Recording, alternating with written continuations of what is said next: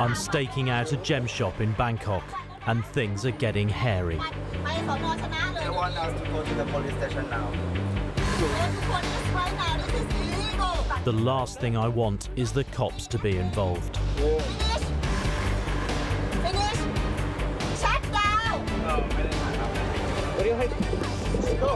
It's hard to believe that all this started 4 days ago with a $2 tuk-tuk ride.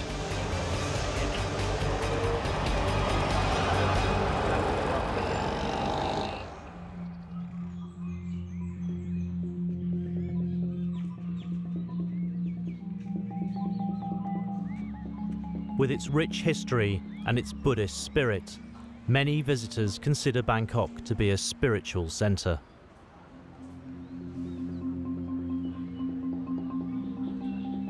But the city's religious temples only tell part of Bangkok's story.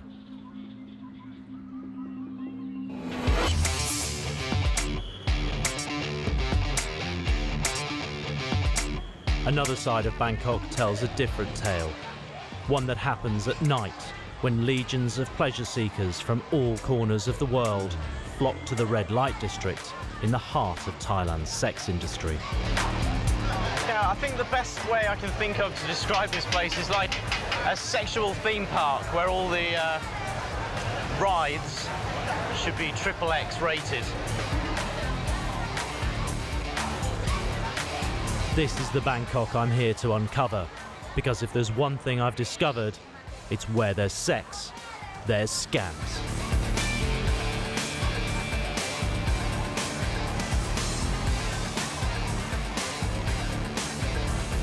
I'm joining forces with Jim, an expat who knows his way around the red light district. If we're going to get into any trouble, this will be the place. How would you feel about going in undercover?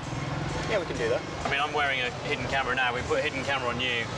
Van here, the cameraman, will be coming in with us with another secret camera on as well. Yeah. Hopefully we won't get into any serious trouble, but... we'll get into some trouble, I think. Well, Van, are we happy we can get Jim rigged up? Yeah. Well, let's get you rigged up with a camera. Okay. And a microphone. Yeah.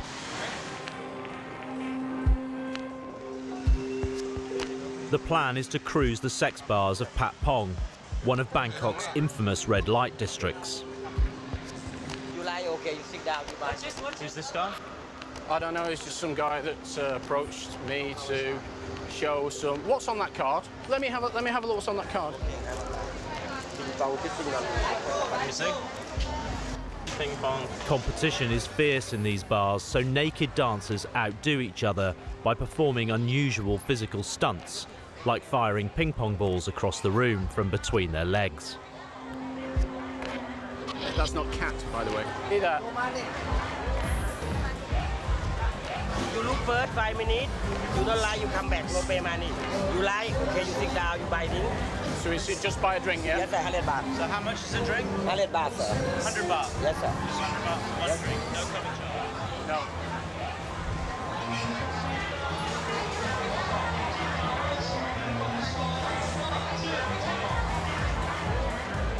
As soon as we're seated, 3 drinks arrive at our table. What are these? Did we order these? No, we didn't order those. 3 beers are served without us asking, but at 100 baht each, that's only $9 US, so why not? Cheers. Cheers, chaps. Before we get to the 5-minute deadline, we decide to settle the tab and get out. Hang on, what? Slowly come down. Our bill adds up to 6,000 baht instead of the expected 300. That's $200 instead of 10. 3 drinks, 300. 300. He say outside, he say 1 drink, 100. 100. 1 drink. You go outside, area never have 100. He say 100 for 1 drink. He say 100 for 1 drink. The manager's getting aggressive.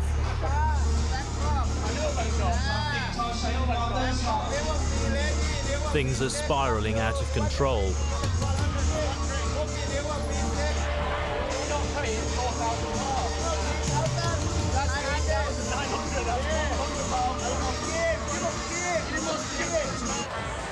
I have a better idea. Jim switches to Thai, and I can't understand what's being said, but it's obvious the man is threatening us.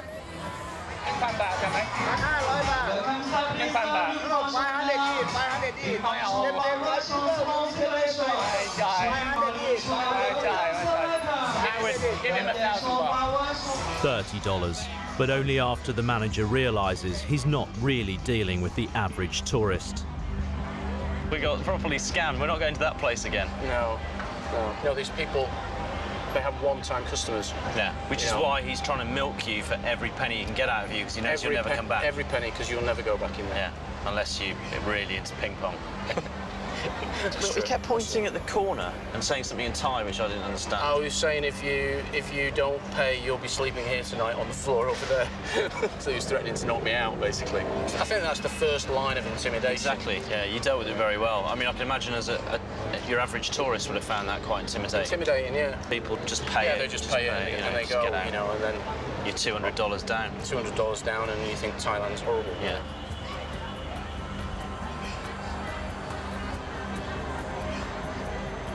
That's a classic clip joint scam.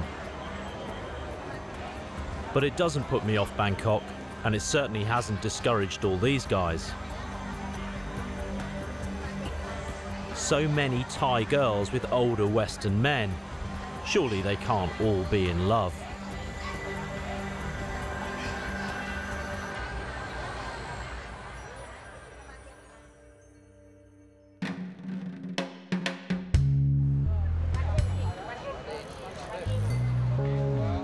Bangkok's main attractions are packed with tourists, so that's where the rip-off artists will be operating. I'm going to explore the area around the Grand Palace today and see what kind of trouble I can get into. I'm wearing my button camera, and the Scam City crew are following me with other recording devices. Why is it that tourists love to be mauled by flocks of pigeons? They're like flying rats. I can't stand them. What's this for? Huh? No, it's okay. Huh? No, I don't. I'm not. Hello. I'm not a big fan of pigeons, to be honest. Wait, whoa, what are you doing? A random stranger thrusts birdseed into my hands, and I'm really not happy about it. What? Just give it to them? Not one bit.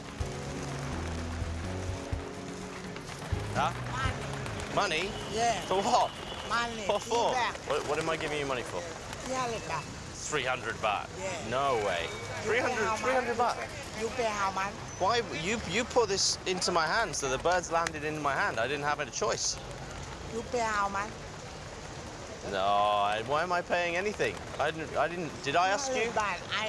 I drop 200 baht. You drop your price to 100 baht, okay. Toto, 100 baht, okay. 100 baht, my friend. 100 baht. 100 baht? 100 baht, okay. It's a little scam you got going here, isn't it? 100 baht, okay.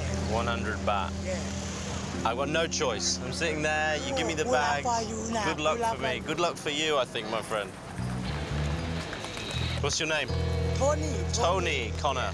Okay. All right, Tony. It's a cheeky little scam you got going there, Tony, but... cheeky, man.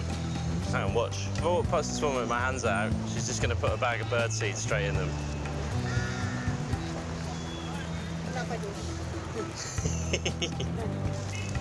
Well, my mother always told me not to accept things from strangers. As of now, I should be walking around Thailand like this. As far as rip-offs go, the bird scam is low on the list. I'm sure that Bangkok has better scams to offer than this. Last night has left me thinking that some of the women of Bangkok have a few tricks up their sleeves.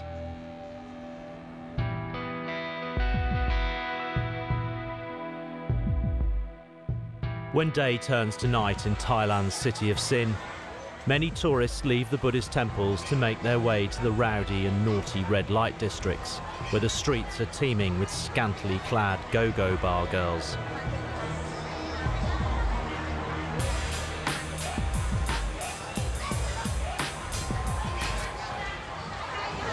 sitting here having a beer, and I've noticed there's a lot of girls going and coming from that internet cafe behind me. There's definitely something fishy going on in there. I'm going to grab a seat at one of the computers and do a little spying.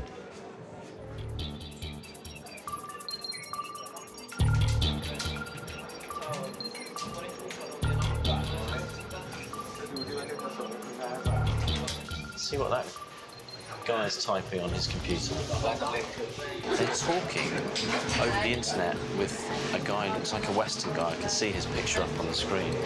And the girl's telling the man there what to say, and he's typing in English for her. It's some of the stuff that he's writing is quite interesting. The girl is asking the man for money.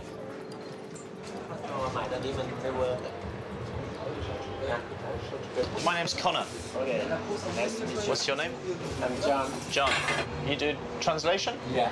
Who do you do translation for? For anyone who wants. Is it mostly girls like this girl here? Yeah. And who are they writing to?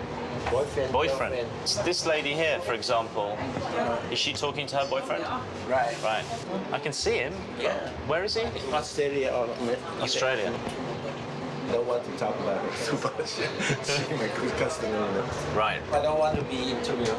John is being tight-lipped about the correspondence between Thai girls and their foreign boyfriends.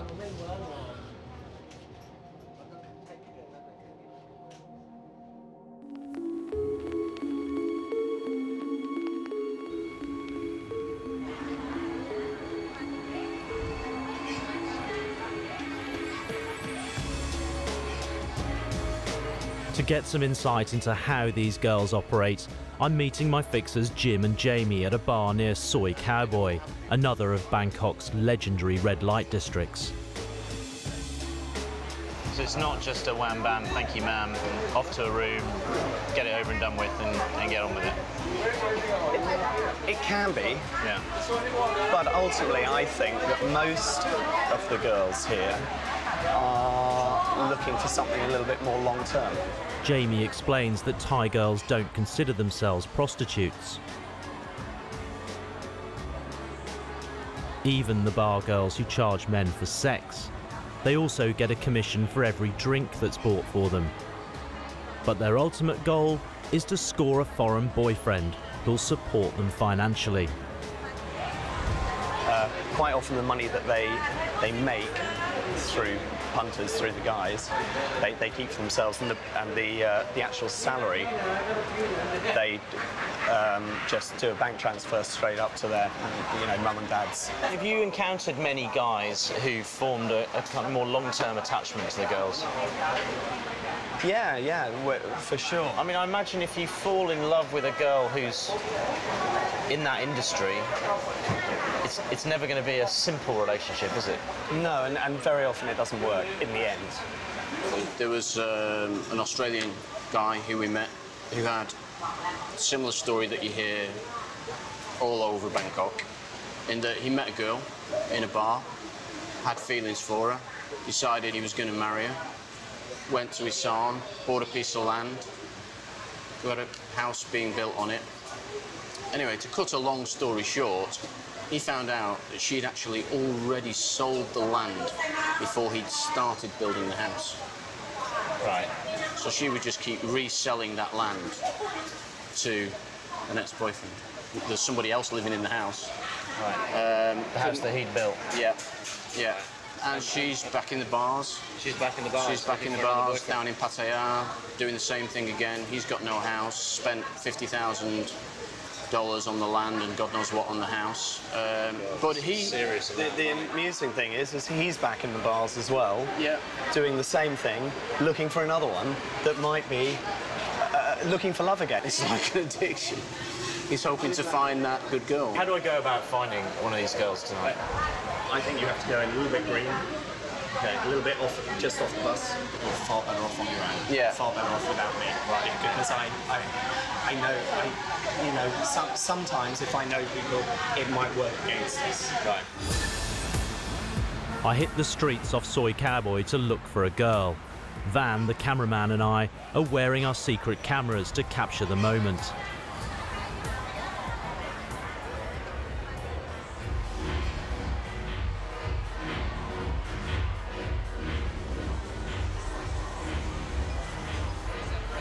Hi.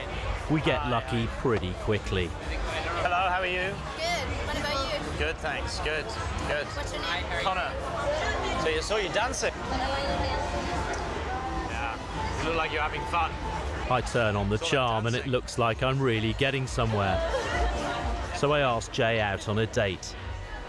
You can show all the nicest things to go and see, maybe a nice restaurant, maybe a good, yeah, all that kind of thing. I know. Go and see some tourist sites, maybe.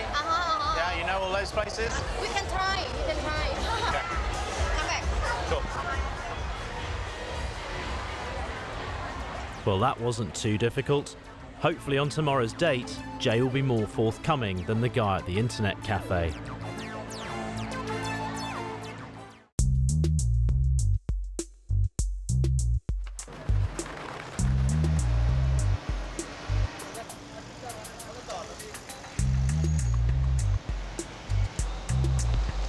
Well, I'm just waiting for Jay, the bar girl I met in the bar last night.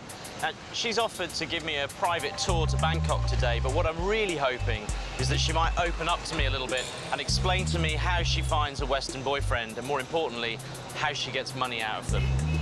We're supposed to meet at noon, but Jay is nowhere to be seen. Why are girls always late?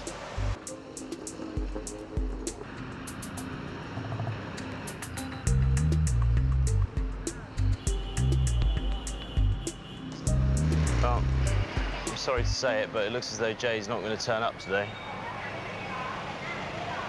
Which is very disappointing. I can't let the day go to waste, so I'm going to Wat Po, one of Bangkok's famous temples. In my experience, historic sites are often full of false guides.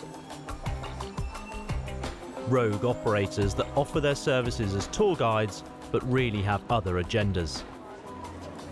I'm going to be posing as a tourist. I've got my map.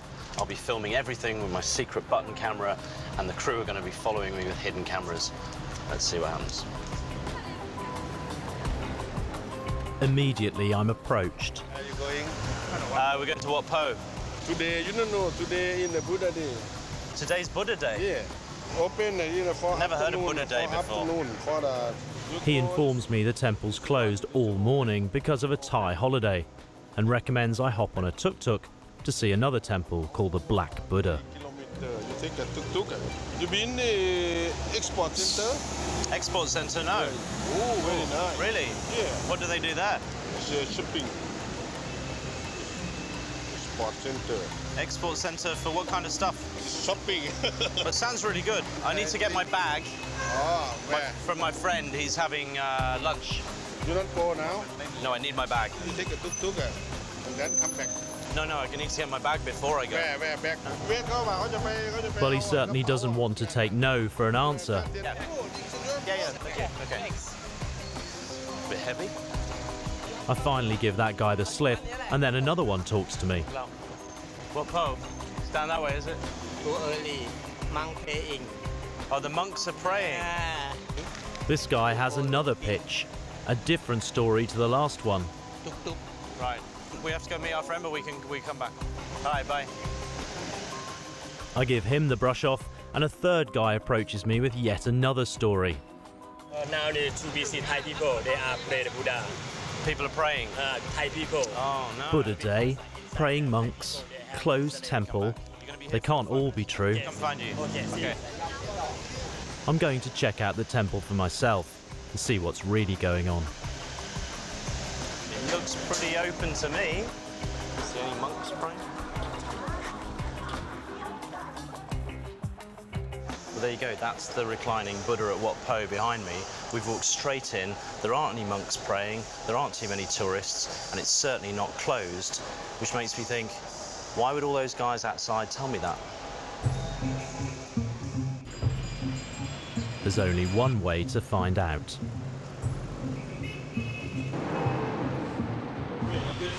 Hi, I got my bag. Oh, my bag. Yeah, I got my bag. Hey, tuk-tuk. Yeah, he wait for you. Oh, good. So where you want? My driver is going to follow the route mapped out by the guy who lied to me about the temple being closed. Mangosteen.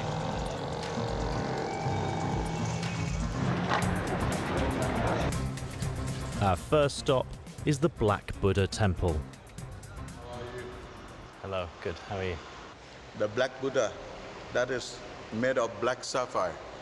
Black sapphire. Wow. I didn't even know there was such a thing. Okay. Do you work here? No.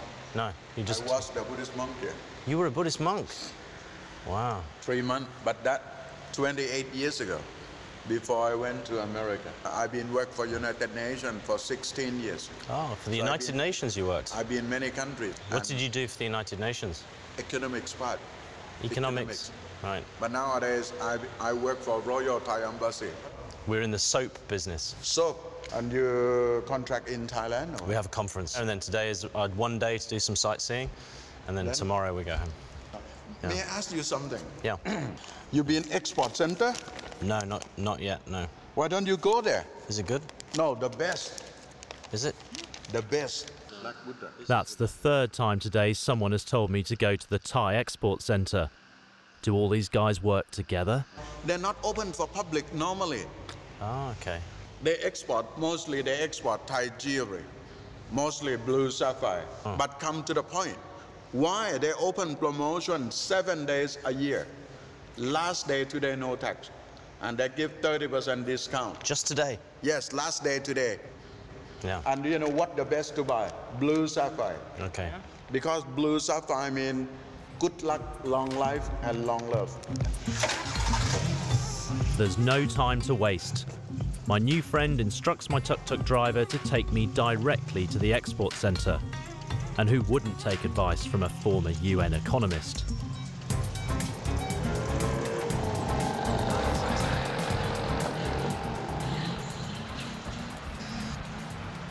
Hello, how are you?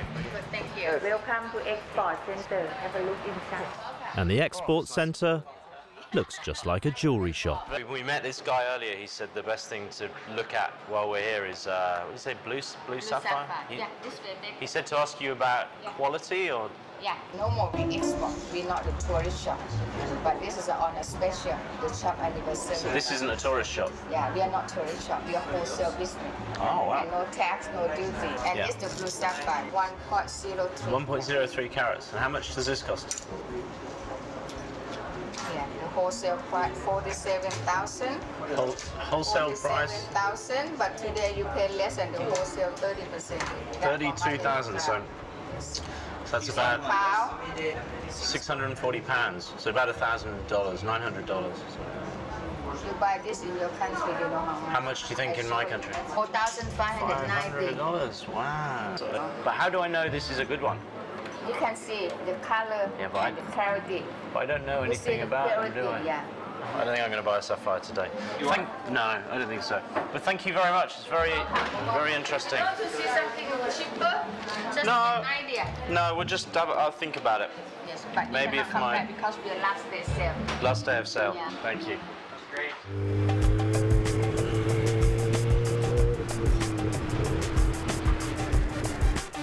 All this has got me thinking.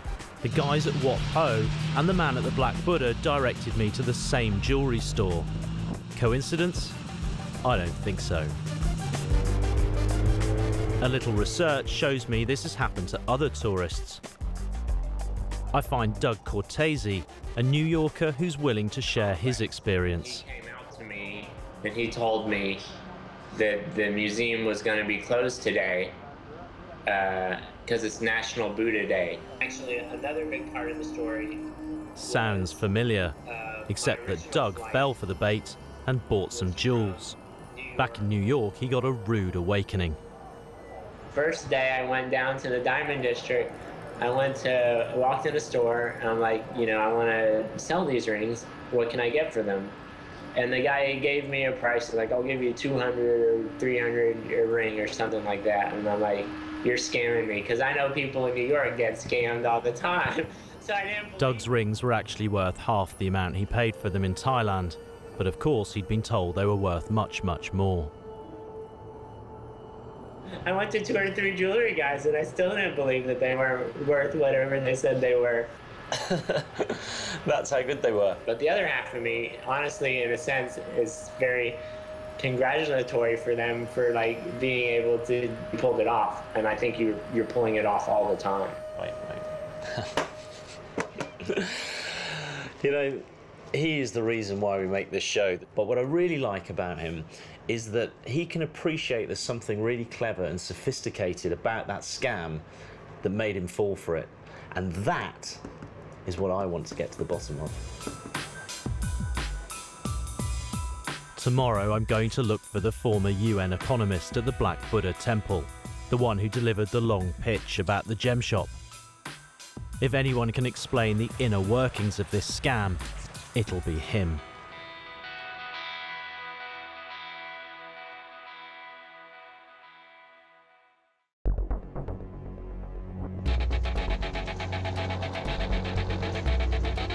I'm on my way to the Black Buddha Temple to confront the man who sent me to the export centre.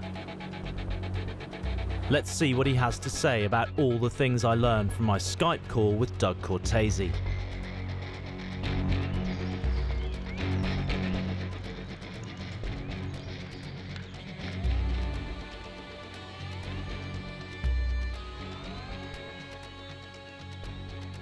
Well, yeah, of course, the guy's not going to be here. You've got to come with one of the gang. No one seems to be at the temple today. A coincidence? Or do the scammers have their guards up? Because we're not in... What do you want? Huh? You like to see the people cheating tourists, something like that at the temple, right? You think... I saw you see some tuk-tuk like that, yeah? There are also many temples the same. Lots of temples? Lots of temples. Right. I tell you straight. I tell you exactly, this is my business. Yeah. Yeah. And how do you get the tuk-tuk drivers to bring the tourists to this temple? Oh, tuk-tuk, they got call any people they call around, yeah. But do you have to give the tuk-tuk drivers some money to bring them to this temple? No. Only just get some commission.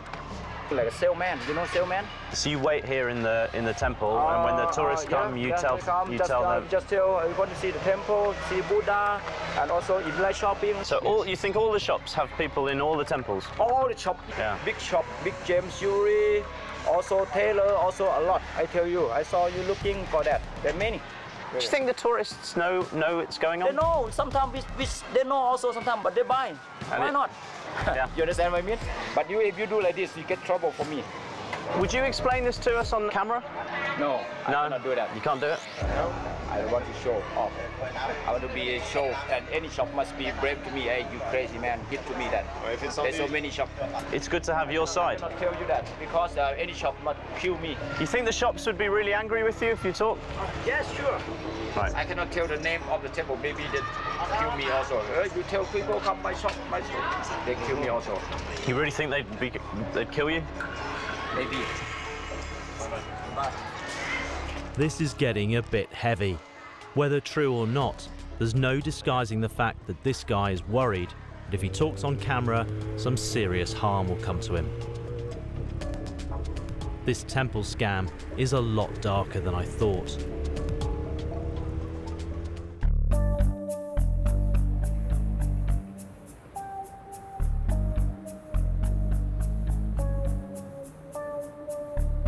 Bangkok's proving to be a bit of a hard nut to crack. Today's been a little bit discouraging. So I go up to the bar on the roof of my hotel for a beer. And there, I spot a girl sitting alone. I decide to go for it. Maybe she could be a lead into the Thai bar girl scam. Hello. Hi, do you mind if I sit? Okay. Hey, cheers. How are you? Fine. I'm Connor. Yes. You? Tawan. Dewan. Yes. Hi, nice to meet you. Beautiful place. Yes, maybe it's okay. Yeah, so can I get you a drink? Yes. Yeah? Get 2 Mai Tais. How old are you, Dewan? 24. 24? Yes. Okay. And what do you like to do? I still study. You're studying? Yes, I study marketing university. Okay. Okay, well, Here's to good studies. Okay. Cheers. You ever have a foreign boyfriend? Yeah. Yeah. Little. Or maybe you'd like a new one from the UK. Yeah? Perhaps? Yes. I'm looking for someone to maybe show me around a little bit. Show me Bangkok. Yes. Maybe show me around some of the sites. You think you could do that? Yes. Yeah? Yeah. Would you meet me? Would you maybe come on a date with me tomorrow? Tomorrow? Tomorrow? Okay. Daytime? Okay, daytime. Daytime? Yes, you can. Okay. Yeah? My plan for tomorrow's date with Tawan is to let her believe there's a potential long-term romance for us, then flip her and convince her to talk on camera about her foreign boyfriends, assuming, of course, she has any.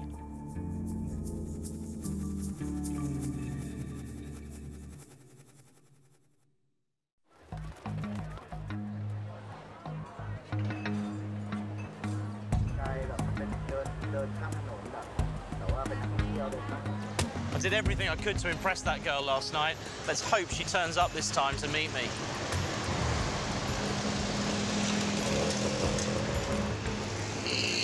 Hello! How are you? I'm fine. Oh, nice to see you. Okay, you want some fruit? 10 baht, 20. 20. Yes. Okay, thank you. Okay. Good. Wow, tasty. Okay. Okay. What's it called? Street food, flower stalls, it's all very romantic. Now for the moment of truth. Okay, so there's a few things I just need to explain to you. The real reason that I'm here in Bangkok is that I'm making a film here. Okay? I'm making a film about lots of the things that go on here in Bangkok. And one of the things I would like to talk to you about, if you don't mind being in the film, is about some of the girls in Bangkok. Now, don't get spooked, but there's a guy hiding behind the cars over there who's filming us right now. Tawan's not saying much, but she stays put. I think I've just hooked my girl. Now, what I'd like to do is, I know you've told me some of this stuff off camera, but what I'd like to do is actually sit down with you, and maybe I can do like an interview with you and ask you a few questions with a big camera.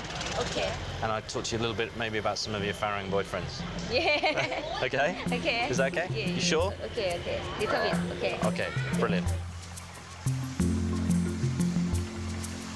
We take a boat ride along the Chao Phraya River to a quiet location away from all the city chaos. Do you ever have a foreign boyfriend? Yes, I have 3.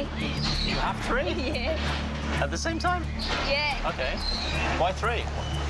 One is not enough? Not. You're greedy. Do you worry that they might meet each other? No, no. No?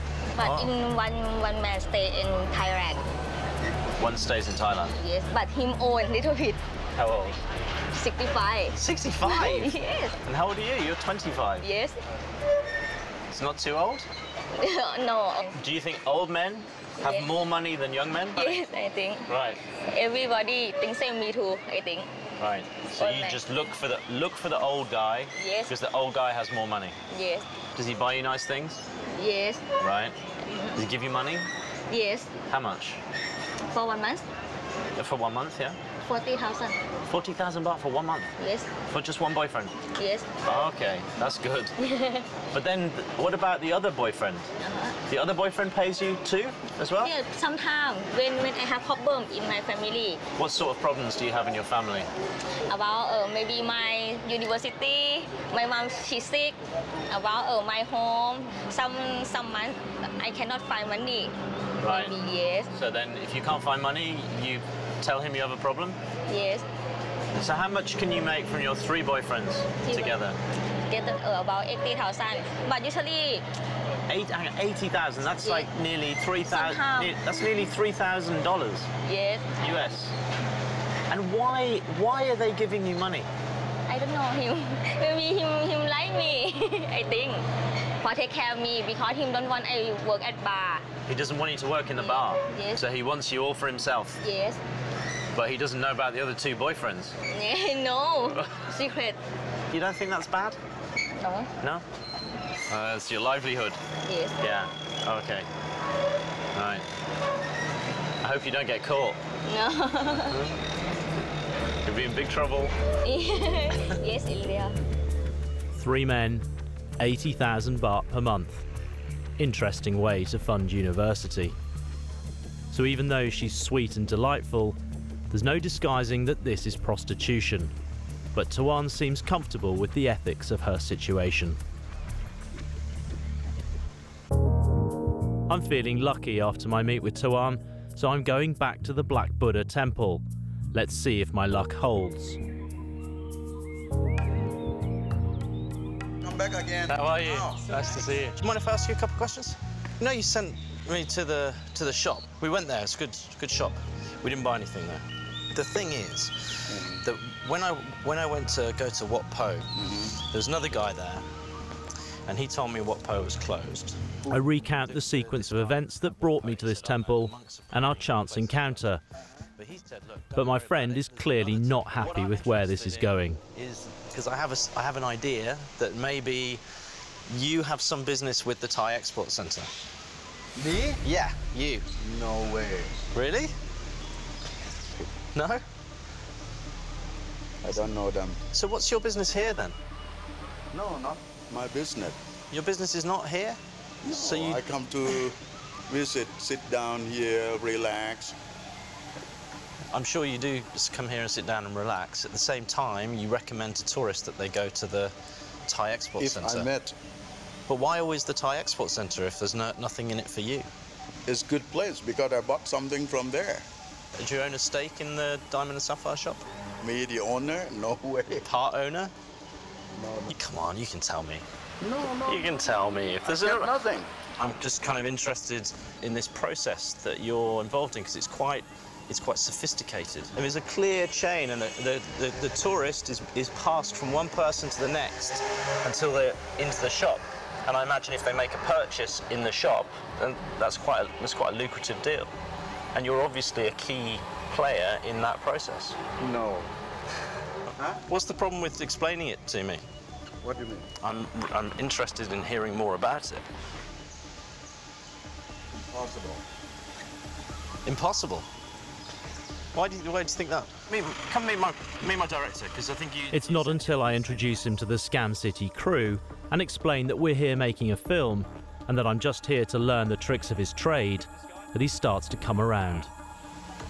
I'm not interested in whether it's a good thing or a bad thing. What I'm interested in is that it's clever, it's sophisticated, okay? You've thought about this. You've thought about how is the best way to get the tourist into the gem shop. The business, I can tell already, is very competitive. It's difficult to get the tourist into the shop. You not work in the soap company?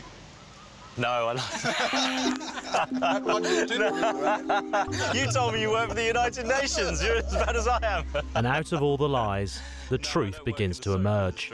No, so we've been lying to each other. Do you see what I mean? You went to that job, mean you want to learn or what? Yeah, I want to learn. I want to learn how you do what you do. You're good, you know. We're doing what you did to me. You mean you want to get the salary from me?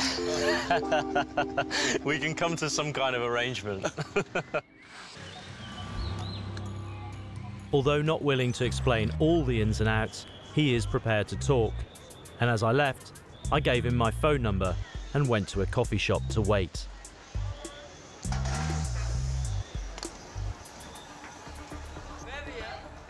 Thank you.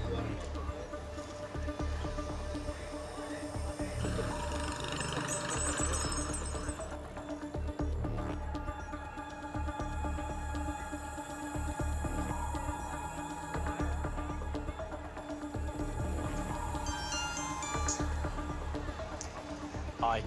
Finally, Okay. he calls me with the name of a tuk-tuk driver who's willing to talk. The guy is very nervous. It's taken a lot of convincing for him to agree to participate.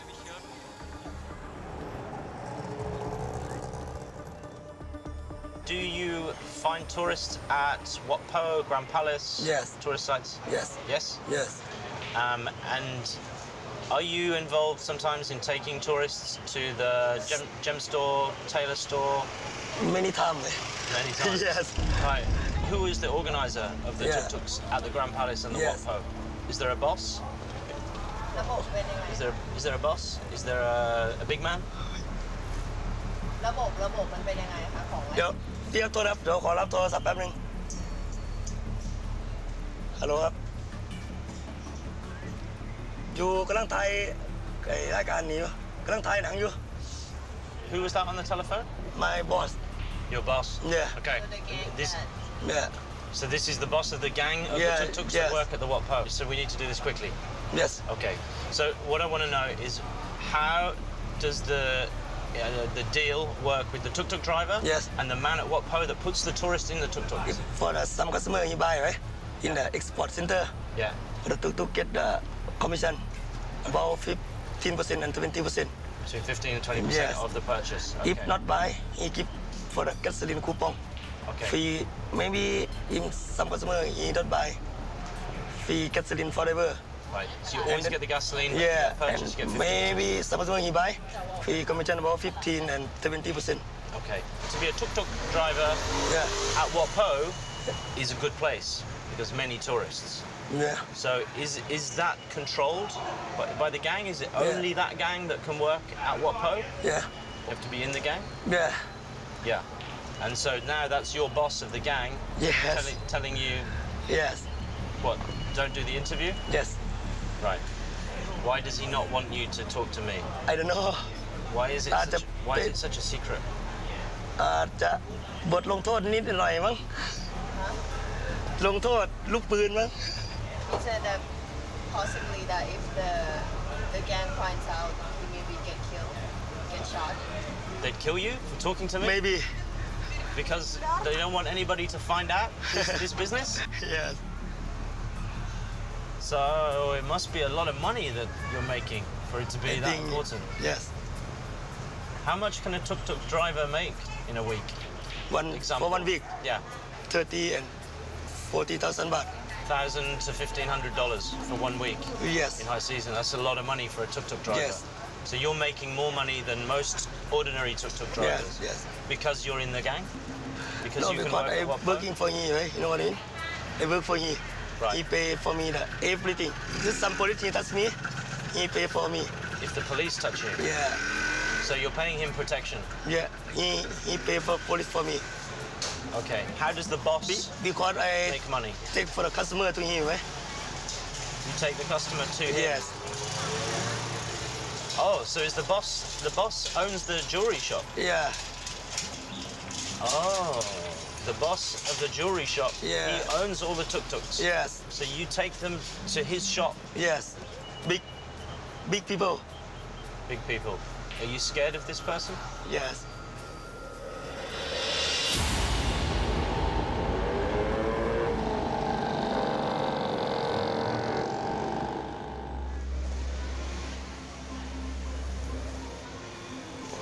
That guy was pretty nervous about talking to me, and you can kind of see why, because if what he's saying is true, then this whole tuk-tuk scam is a lot more organised than I thought it was. Who would think that a small-time scam on a $2 tuk-tuk ride could be part of a racket where the players are afraid for their lives?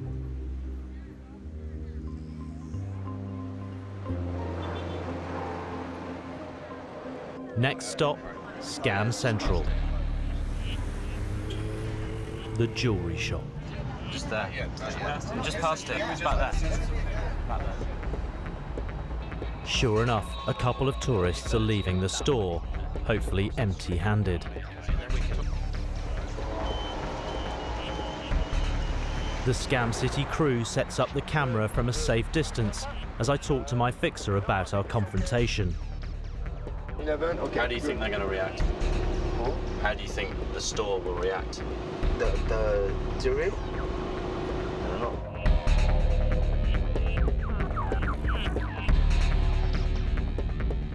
You don't think that, you don't think there's a risk? Suddenly our van is surrounded by angry people. Just as the tuk-tuk drivers knew I was snooping around the temples, word must have gotten back to the jewellery shop owners.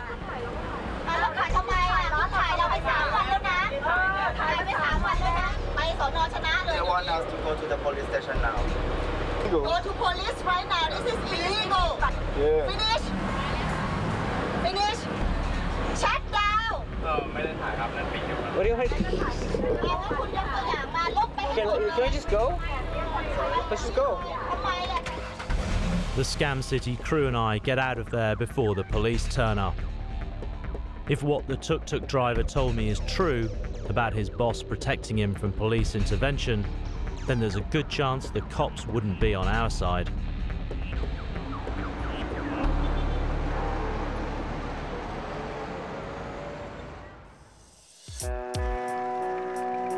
When you're a tourist, you think you're anonymous, but you're often being watched and sized up as a potential payday. This is how the good scammer makes a living.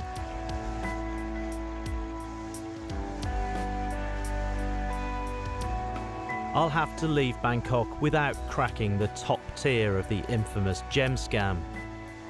There's a lot of money at stake, and the players guard their game literally with their lives. You know, people come to Bangkok looking for the exotic, but they want it at a knockdown bargain price. Whether it's a bar girl who promises to be your one and only, or a jewellery store selling you knockdown price gems, this is a very expensive place to learn that the best things in life don't come for free.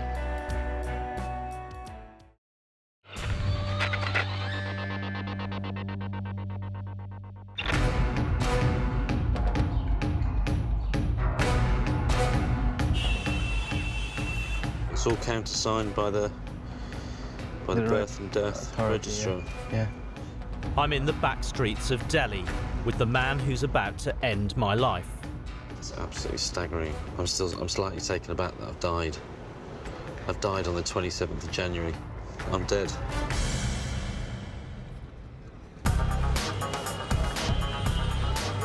Delhi is one of the world's great historical cities, steeped in history and spiritual tradition, making it an attraction to visitors from all over the world. It's a vibrant melting pot of 17 million, but of these, some 60,000 survive by begging. Primary targets include tourists, sitting ducks in Delhi's busy traffic. These beggars will take anything they can get their hands on. With the help of secret cameras, the Scam City crew will follow my every move as I uncover the elaborate tricks many of them use. We're even turning my taxi into one giant mobile undercover camera.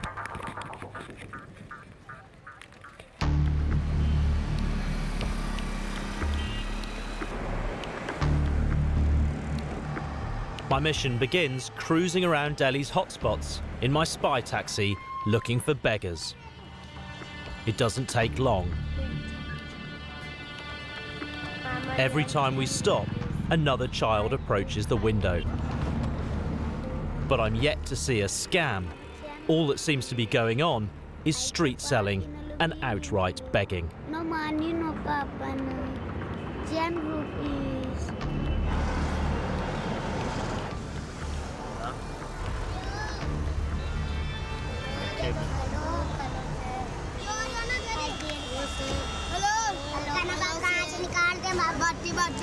You hurt your arm? Hello, say hello. Look at the bandages. Look at the bandages on the kid. Tola, go back round. I want to have a look at them again. Go back. Yeah, go back round. I suspect that not all is as it seems. Hello. See a bandage? Oh, you hurt your... That's not real blood. That's not real blood, is it? Here, a biscuit. Let me see. Is that real blood? The kids have put some sort of red felt tip pen on their bandages to make it look like blood. Make them look like they're seriously injured. Bye bye. Bye-bye. Bye-bye. Clever little kids.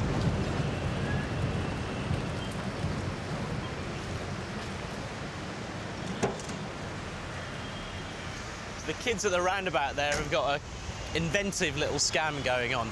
It's quite common for kids to beg at traffic lights and roundabouts in Delhi, but these kids, they've put bandages on their arms and on their heads, and not only that, but they've coloured them in with red felt tip pen to make it look like blood. What I need to do is to give our fixer a call, get him down here, because I want to go back and I want to talk to them.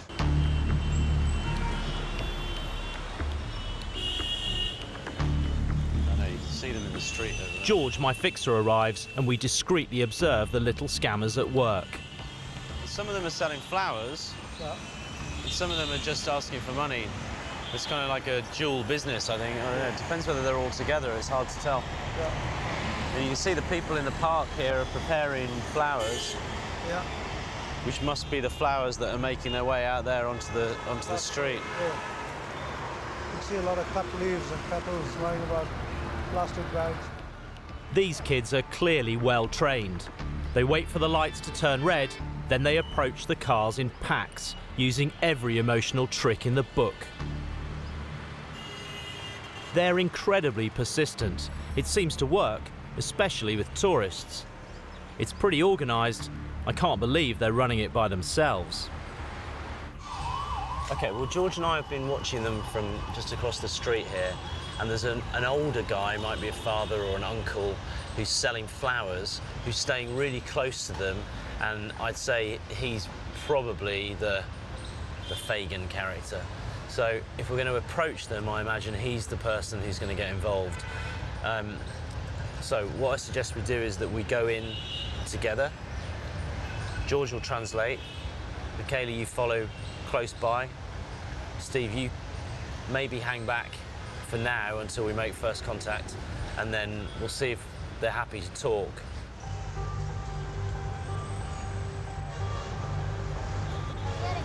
We're immediately confronted by the gang leader, who's called Kailash. Hey, how you doing?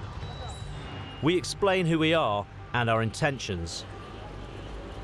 Kailash seems intrigued and leads us to their makeshift home to meet the rest of his crew. They're as wary of us as we are of them. Whereabouts in India are you from? But slowly, they open up.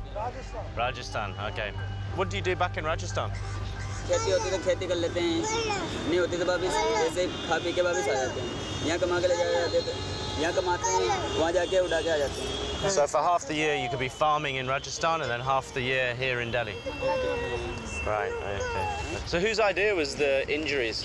बचपन से हम मांगे हुए हैं। जैसे रास्ते में कोई आदमी जा रहे हैं, आ रहे हैं, कहीं स्टैंड है तो स्टैंड पे बांध के कहीं एक जगह बैठ के बांध लिए पट्टी इतना पैर में तो वहाँ भेज गए, वहाँ पे करते रहे साफ चलो लेना विकला। And you make more money with the injury than without? Yeah. Yeah. Alongside the fake bandage scam, the gang sell almost dead flowers. They peel off the wilted top petals so that the buds appear fresh.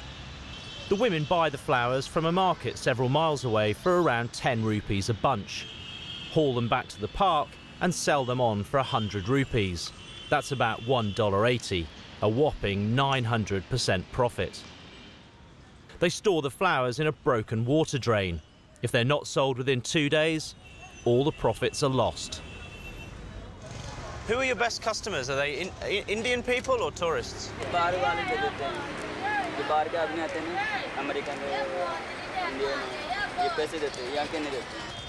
What I'd like to do, if it's all right with you, is come back in the morning and see you getting ready and the kids getting ready, and then watch you going out with the kids and seeing how they work on the street out here. So we meet here after you buy the flowers tomorrow morning? Yeah? Yeah, well, see you tomorrow. See you tomorrow? Okay.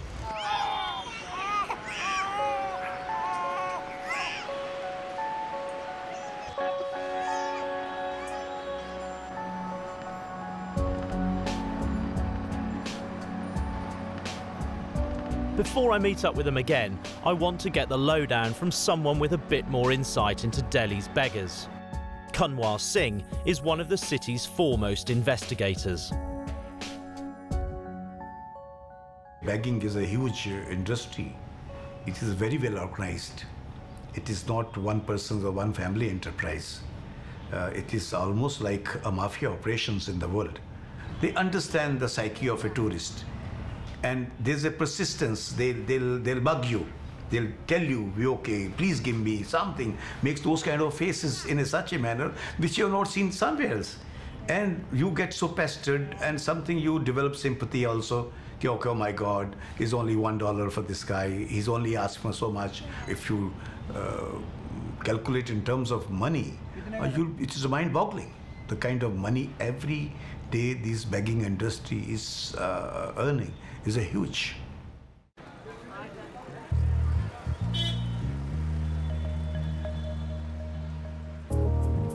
Kunwar wasn't joking when he said the figures were mind-boggling. A 2008 study reported that India's begging industry was worth $45 million a year. I guess I'll see tomorrow how much the traffic light gang are pocketing from tourists. But right now, I've something much more pressing to deal with. Not only is Delhi famous for its street beggars, but also for the dreaded Delhi belly. A lot of tourists get this, and I'm no exception. I need a doctor fast, so I go to the nearest clinic.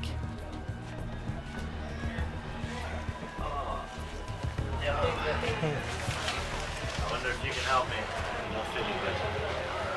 Feeling all diarrhea and pain all in here. Pain in stomach? Yeah. Diarrhea? Yeah. And I feel kind of shivery and head ache. Have pain in head. Ayurvedic medicine. Ayurvedic medicine. Not pills. Not pills? Yeah. No pills. Okay. Only Ayurvedic medicine. I guess Indian problem, Indian medicine. Yeah. Cure anything? Yeah, anything. Anything? Cancer. You can cure cancer? Wow. Just with this stuff? Amazing. Sorry, start again? I take... The doctor asks for 150 rupees, about $3 for a concoction of weird-looking herbal medicines. In this state, I'll give anything a go. Now it's time for me to hit the sack and see if I can't sleep this off.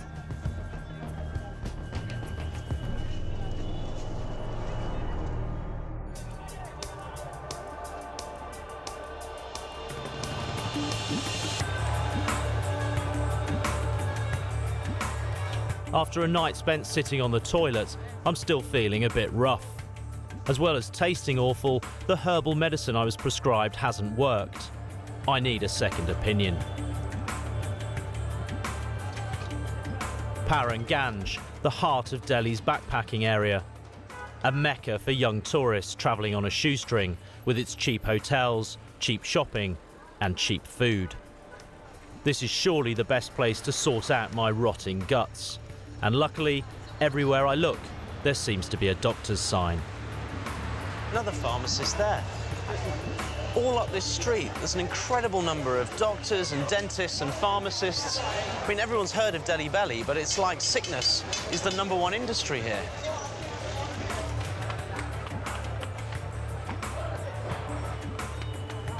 I'm spoilt for choice, but I settle for one that claims to be qualified for almost everything. What happened to you? I don't know if it's something I've eaten, but since the middle of the night I've had stomach cramps, diarrhea all morning, and headache since last night as well. I've taken 2 paracetamol, but it hasn't. Okay. Okay, just lie down. Let me check. Lie down here. He's looking quite sick right now. You know? It could be dysentery or some tropical infection. Tropical infection? Yes, Or of course. dysentery. I have to start some antibiotics for you, and maybe we can do a blood and stool check for you. Either we are starting IV, which we can give for a few hours. Okay? Okay. Don't worry, you will be okay, man. The doctor seems to be throwing everything at this. Surely there's an easier way to cure a bout of Delhi belly. So how many rupees? It's in 1643. 1,643. 43, yes. $32. That's twice what the average Indian earns in a week. Way more than I was expecting to pay. I think I may have just been ripped off.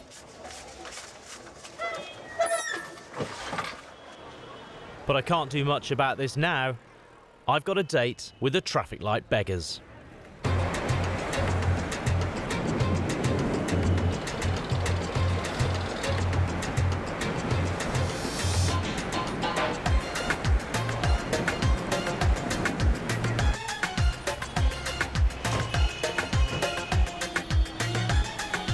My plan is to see their operation up close by becoming part of the crew.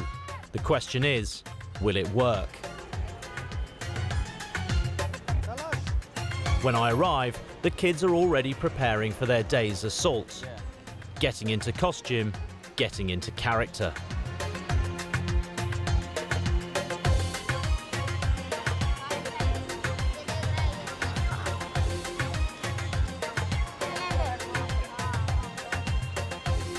That went easier than I thought. I'm in with the crew. Let's see if the kids will reveal some of their techniques. When you're at the traffic lights, pretending to be her, do you notice the tourists? Do you notice the foreign people? Yeah, हम मांगते गोरेस. हम मांगते दे दो शेर, भूखा बनाना, चपाती, गुजाबू. No banana, no papa, samosa. Chapati, no Bakshi. This Bakshi देना. हम बोलते हम बीमार हैं, दे दो हमको हम सही करवा लेंगे sir. Let me see the pain. Let me see the pain. Exactly. That's good. These kids seem oblivious to the dangers of this business, but their parents are all too aware. मेरा बच्चा मर गया. 6 साल की लड़की थी मेरी. अब वो खेलती तो मैं रोटी पूरी बना चुकी हूँ. मैं खाना देती हूँ. तो वो बोल के चक्कर में भगवान ने वो बोल इधर चली गई. अब भगवान ने वो लड़की ने फेंक दिया और लड़की को उसने बुलाया गाड़ी वाले ने. ये कोई समझ में नहीं आया. ठीक है, तो लड़की निकलती है बैट बॉल की तरह गाड़ी से नीचे निकाल. अब तो मैं क्या करूं क्या नहीं करूं. रो धो वो गाड़ी वाला भाग गया. I came here to investigate a scam, but Lali's story makes for difficult listening. The reality is that dancing between cars is a life and death business. Before I take my turn to run the traffic gauntlet, they lay down some ground rules. How much for each? One. 120. 50 rupees this one, 50 se kam nahi. Okay. Nothing less than 50. Nothing less than 50. And you think I'll be okay? You think I'll sell any? आप क्या सोचते हो कि बेचेगा बहुत? हाँ, बहुत बेचेगा. 50 में सब लेंगे इससे. Okay. I'm selling these. You've got your injured arm. See who makes more money.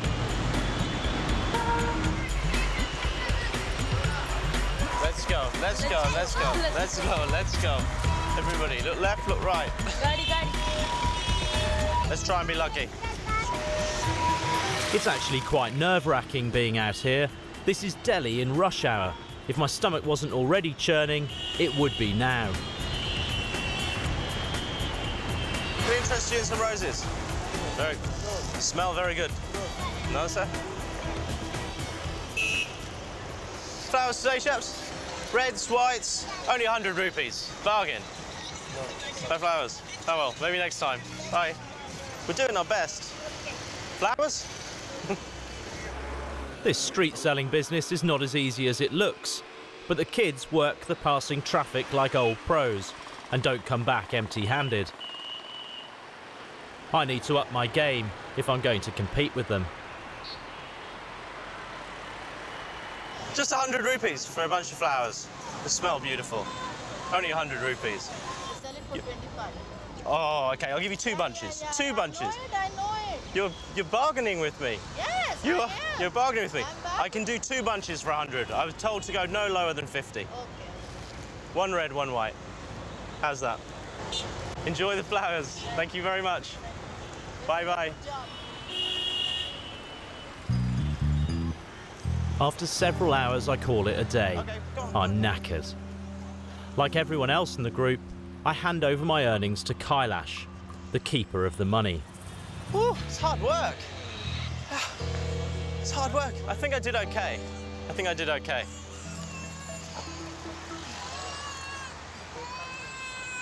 I got 100 for 1 bunch. I got 100 for another bunch. I got another 30, and then I think I got another 20 as well. It's okay? How did I do? Did I do okay? I made 250 from 4. What did I sell? 4 or 5 bunches? Both very good. So come back again tomorrow. Okay. कल वापस आएंगे. हाँ, ठीक है. पक्का. Okay. Bye, bye, bye, bye. Bye, bye. See you later, bye. Bye, bye, bye, bye. I only earned around $5, a small return. But if every beggar in Delhi earned the same as me this morning, that's over $250,000 in just a few hours. I can see why. This is a multi-million-dollar racket.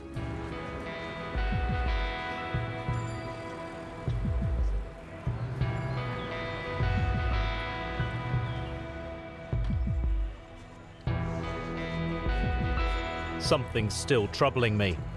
This morning I went to see a doctor who overprescribed me a bunch of antibiotics and charged me through the roof for them.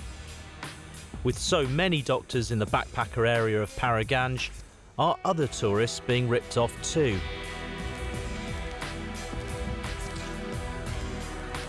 The best place to start looking is probably the Delhi Medical Council. The name that keeps coming up is a Dr. Bansal.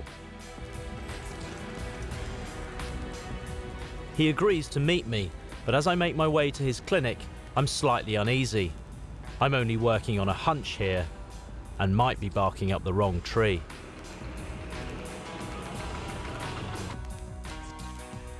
In a city of 17 million, how many doctors are there in Delhi? Qualified doctors in Delhi are approximately 45,000. Equal amount of unqualified doctors who don't have any degrees, they're also the same. So there's the same number of real doctors as fake doctors. Yes. So it's a 50-50. Even it is more than. If you go and see a doctor on the street, you've a greater than even chance that they've never even been to university. Yes. Not only are some of these doctors ripping tourists off by overprescribing, but they might not even be real. Is it all across the board? Does it affect tourists, travellers, people who live in Delhi, everybody? Everybody. Few years back, one of a minister died at the hand of a quack. He was given an injection by a fake doctor, and with that wrong medication, he died. Let's say I wanted to be a quack in the morning. What would I need to set myself up? Nothing. You don't require anything. You just write, Dr. So-and-so, purchase this stethoscope in rupees 100, means $2. Then take one table. You can take one table, one chair, and one stool. This is very strange. It's extremely worrying. Very strange. I guess tourists are probably a target because we come here with so much health insurance. You know, we're a bottomless pit of money, aren't we? Correct. These quacks who are slightly shrewd, they know they can earn more money from the foreigners. Mm. So the way they make money is just to give you as much treatment as possible, whether you need it or not. Whether you need or you don't need. It sounds like a dangerous place to get sick. Yes.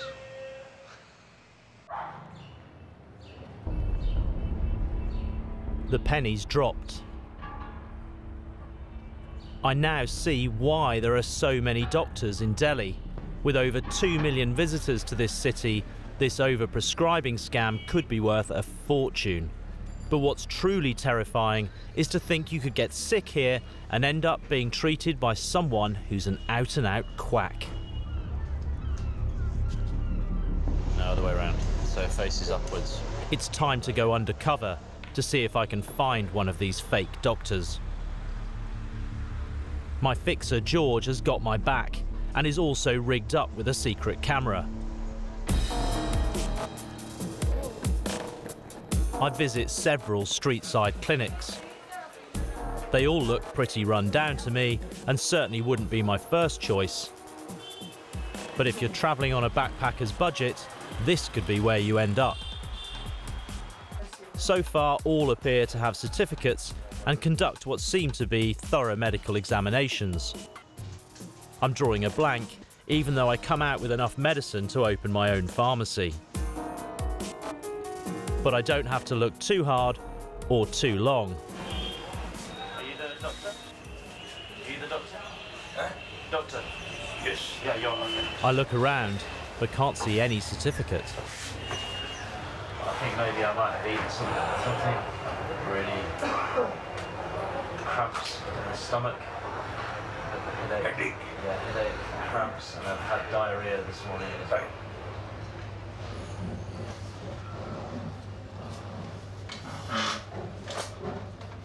Oh. Yeah. You feel heaviness of burning here? Mind if I give you one injection for the relief? Injection? Yes. Of what? Of what? Check the infection inside the stomach. No, I don't really like needles. I manage to avoid the dreaded needle, but he then dishes out a small bottle containing a brown liquid of who knows what. Now the alarm bells are really ringing. Drink whole one not. Drink. Yes, drink with water. He then passes me a mysterious assortment of pills. If you feel vomiting too much, you take 2. Okay. Otherwise, you take 2 at night and 1 in the day. Even if you feel vomiting tendency, uneasiness, you take 1. Okay. Okay. Thank you, doctor. You're welcome. How much is that? 250. 250. That's about $5. I would have to be... I'd have to be dead before I'd let that guy give me an injection. There's absolutely no way. Well, I've been to my doctor with a jippy tummy before, but I've never been prescribed anything like this. A bag of multicoloured pills and a bottle of brown sludge. I give the names and details of all the doctors I visited to Kunwar Singh, the private investigator I met. He confirms that everyone is registered except for the so-called doctor who wanted to stick a needle in me. His records were nowhere to be found, just like his medical certificates.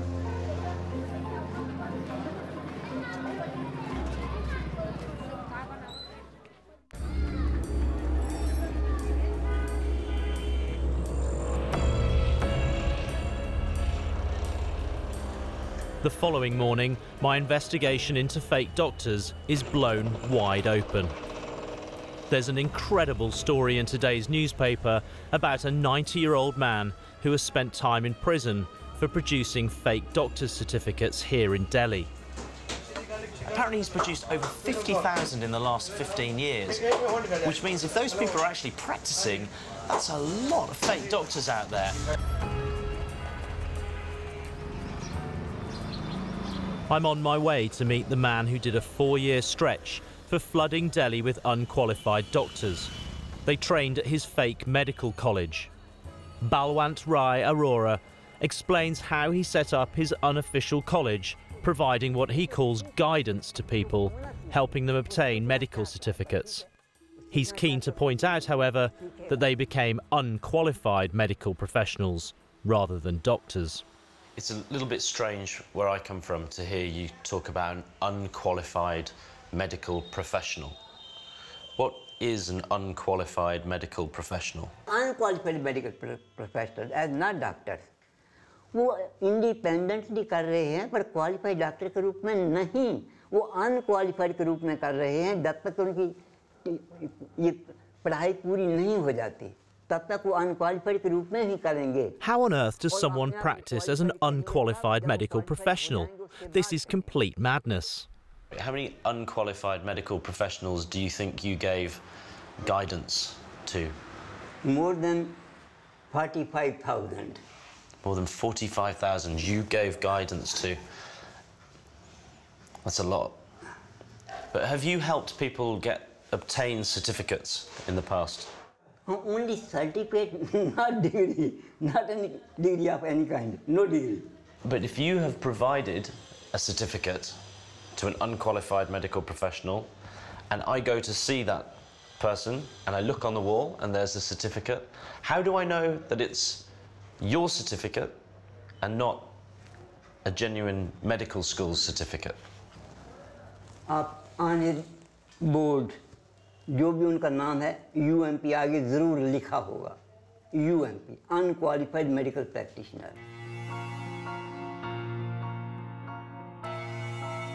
You know, that guy might look like someone's granddad, but he's responsible for knocking out 45,000 quack doctors here in Delhi, and that, by anyone's standards, is a pretty major scam.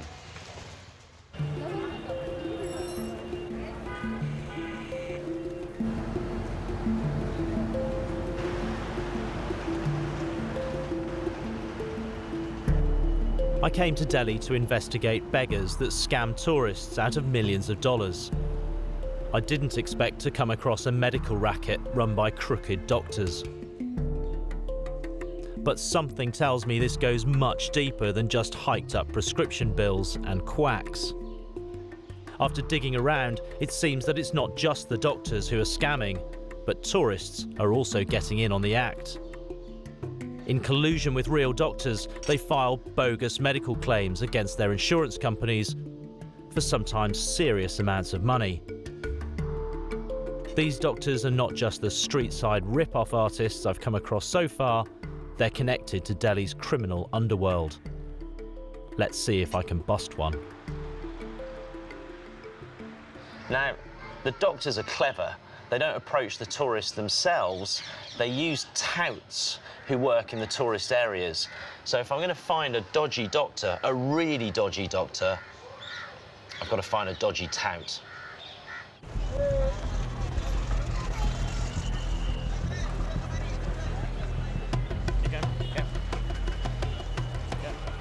I return to Powerganj with my fixers. Our plan is to get a dodgy doctor to illegally sign me off sick with a medical certificate so that I can't fly home. We separate to get the word out on the street.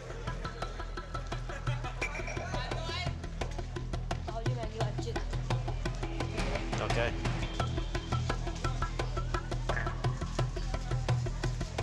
After several hours, we reconvene. I've come up empty-handed, but one of my fixers has a lead. We've heard of one tout who's particularly active, and he operates from a hotel, small hotel, just round the corner.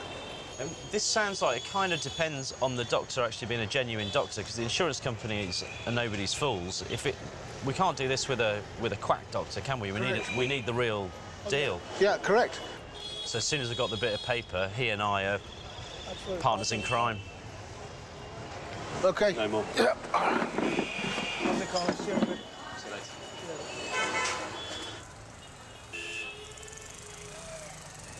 Well, this is the first step in the chain. So the guys have gone off to see if the tout that we've heard about is the real deal, and if he is, then I'll meet him later and negotiate what I have to pay him to get access to a dodgy doctor.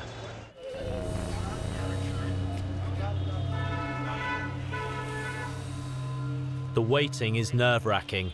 This is the first time I'm going to try and scam the scammers.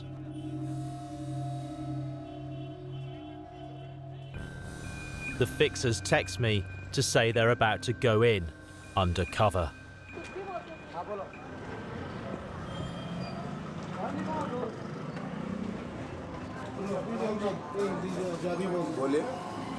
Medical certificate चाहिए, extend stay medical certificate चाहिए। हाँ, हमारा एक बंदा है। तो आप है कहाँ के? हम तो जंगपुरा में रहते हैं, हमारा एक आदमी पड़ता है। हाँ?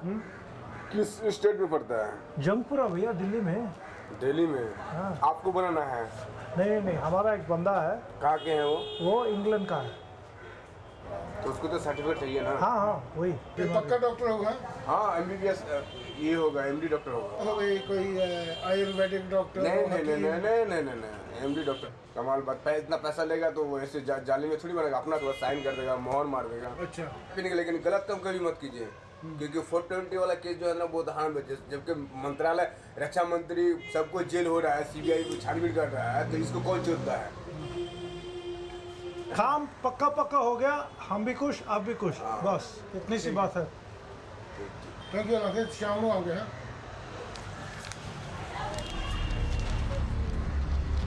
The warning from the tout is pretty clear. We're not to cross him. Once I step over the line into Delhi's criminal underworld, there'll be no turning back. In a few hours, I could be joining their ranks.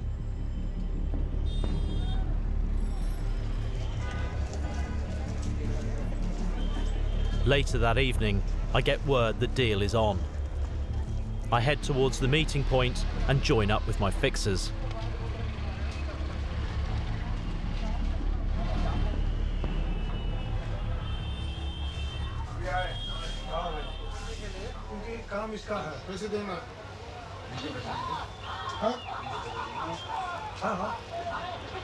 The money. 3,300 बोला था। आ दीजिए। और नाम You want details too?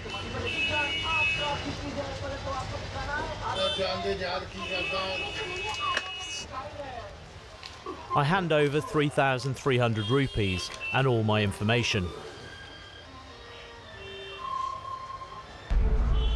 We're told to wait outside while a second tout contacts the doctor. Half an hour passes, nothing's happening. This guy's silence is all a bit unnerving.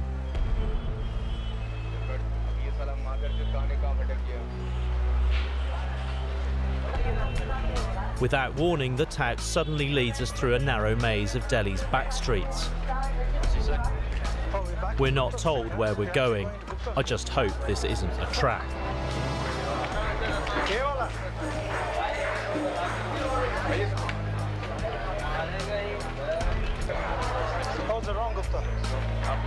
It looks like we're finally here.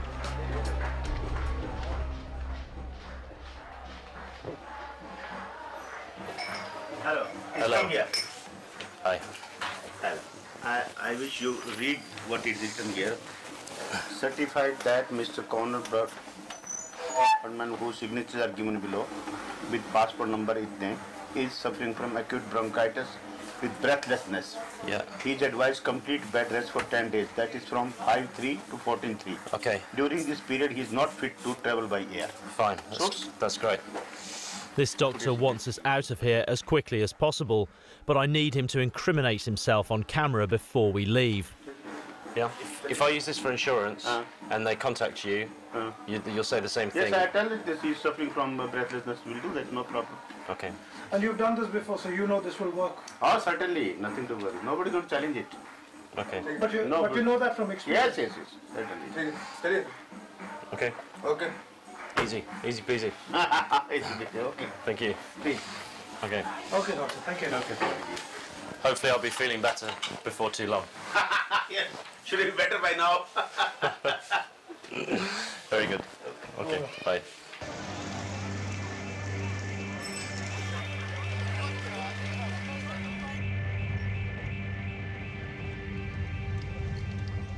Well, I've been signed off with acute bronchitis for the next 9 days by a doctor that never even examined me. I mean, if I did have a flight that I wanted to move, there you go, that's all I need to put in an insurance claim and get the money for the flight back, which means I can go home whenever I like. It's amazing to me that he would do something like that for only $80, but that really gives you some insight into just how rife this kind of behaviour is here. And it makes you wonder, is there any piece of paper that you couldn't get signed?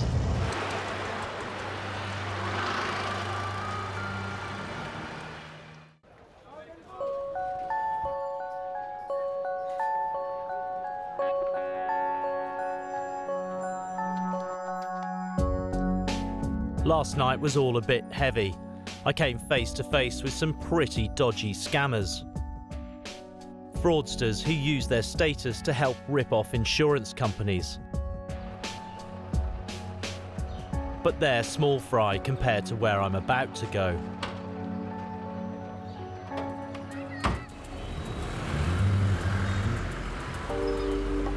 Can I pull off the ultimate insurance scam, which carries with it the ultimate price? The cost of my life. But I need to test the water one more time. Yesterday, I scored a medical certificate that lets me extend my trip here with my flight paid for. Now I want to see if I can get some spending money to go with it. And I think I know just the doctor. The crook that fleeced me of my cash by prescribing me a pharmacy worth of pills for my deli belly. Hello, doctor. I'm feeling much better. Thank you. I told you. Yeah. You'll be okay. You did the trick. No, I knew it. Yeah. It was not a trick, you know. No. It was evidence-based. Evidence-based, good. A trick is something, you know, you try, you may not succeed. Yeah. That's a trick. Yeah. You know? But I knew what you will. So. Cool. I need to pick up the receipt. Are you sure there's nothing in there that we could... Well, boss, just finish off the antibiotics and Right. that's all. Whatever was there, we have treated. There's no opportunity to treat anything else in there? Nothing, you know. This you catch from some food or water. Sure. We seem to be dancing around the issue. I need to cut to the chase. This is quite a low claim for my insurance. Whatever you paid us. I'm just wondering if there's any way of making it a little bit more, How much more? worth my while. How much more? How much your insurance pay? Then I tell you what we can do for you. What could you do? Tell me how much you need, you know. If we made any access, this is, first I make it clear. This was the laboratory bill. You have already Okay. paid me 2,630. You have to make the balance. So, I mean, could we make it 50? 50 will be little. It's pushing it. I can make around 20, 25. Let's go. Something. Why don't we go 25, and then it's worth my while putting in a So that's a what claim. I'm already suggesting to you. I've just succeeded in upping my medical insurance bill from 2,600 to 25,000 rupees. I'm on the edge of committing a major fraud claim, and I can't believe how easy he's made it. We can say the same sickness, we keep you for IV and this. We have bed upstairs, so all this come like this. You just give me the paperwork. We will give the paper to you, of course. I give the medical report, receipts, breakups, Okay. everything. Okay. So, But if you are ready to bear the expenses, overheads. Okay. What we say, overhead. overheads. Overheads. Okay. It's shocking to think that if I was to go through with this, I could rip off my insurance company for close to $500. This is one of the easiest scams I've ever pulled off, but with some of the highest returns.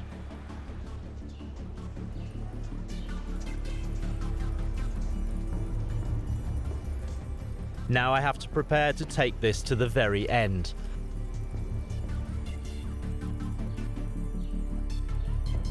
My fixers have given me the name and number of a man who has far-reaching contacts into the criminal underworld.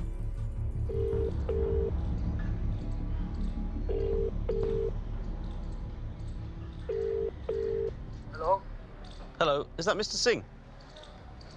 Yes, who are you? I don't recognize this number. You want? Well, I believe you might be able to help me acquire a forged document. What document you want? A death certificate. You want death certificate? Yeah, I do. Why you want death certificate? For insurance purposes. You want to make claim against insurance company, you're dead. My death, yeah, exactly. He'll call me back with the details of another contact. I'm on dangerous ground. What I'm doing is highly illegal, and I don't know if I've convinced him enough to trust me. All I can do is wait. Hello, Mr. Singh? Yeah, take this number. Take this number. First thing, this I give you now is procedure. My man, his name is Bobby. Okay. So far, so good. I've arranged to meet him later tonight in a back street in one of Delhi's suburbs. This plan makes me feel uneasy. It involves a lot of players from frontline touts to government officials who have a lot to lose. But it's his town, and I guess his rules. As I set out to meet Bobby, it occurs to me that I'm a few minutes away from what could be one of the weirdest experiences of my life.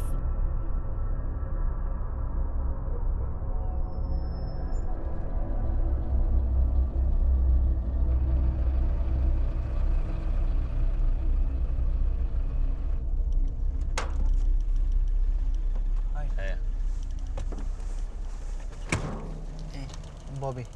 You're a friend of Mr. Singh's? Yeah. Yeah. He tells me you might be able to help me with a bit of paperwork that I'm after. What kind of paperwork are you looking for? Well, I believe it may be possible to, say, fake my own death. When you mean in say India. a death certificate? Exactly. Can we arrange? Okay. So it'll be a genuine death certificate. It's going to be a genuine death certificate. Right. And that's something that I could use for an insurance claim. If you want to. Right. Okay. And how much is that going to cost me? 25,000. Rupees? Yeah, Indian rupees. Okay. So, I could take the 25,000 rupees I scammed from the fake medical certificate and use that to pay for my death. And that means, in the end, I could net hundreds of thousands, if not a cool million or so. And that's big business. We arranged to meet in a few hours. As I kill time, I get to thinking how many other tourists Bobby has killed off and how much they've scammed from insurance companies.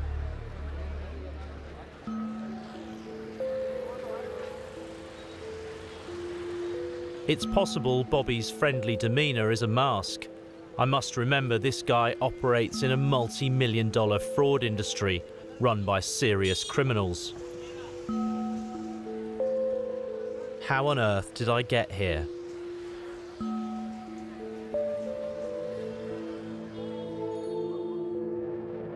Are you early or am I late? No, we are on time. Okay, good man. Yeah, this is what you asked for. It's all done? Yeah, it's all done. Oh my God. It looks official. It's all countersigned by the birth and death authority, registrar. Yeah. So that's it. Yeah. I'm dead. Yeah, officially you are. He killed me. It's absolutely staggering. I'm slightly taken aback that I've died. I've died on the 27th of January, and yet here I am. Oh, I'm getting scared, mate. I'm talking to a dead man.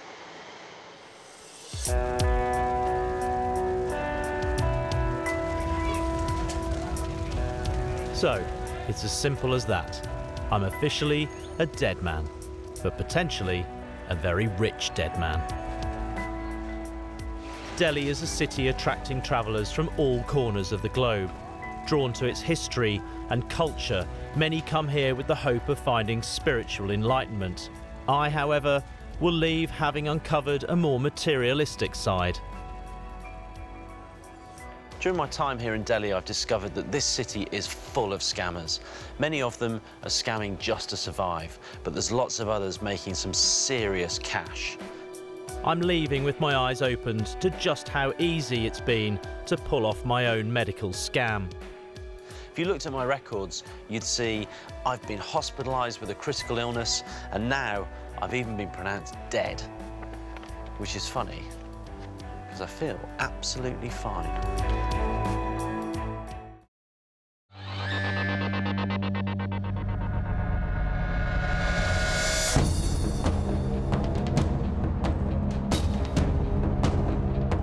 I'm in Hong Kong, far off the beaten track, on my way to meet some new friends. Hong Kong's notorious gangsters, the Triads. Do you think there's any part of the shopping and the nightlife that isn't controlled in part by triad gangs like yours? 大多數都係有人控制㗎啦。你話冇就呃人㗎啦，呢樣嘢就。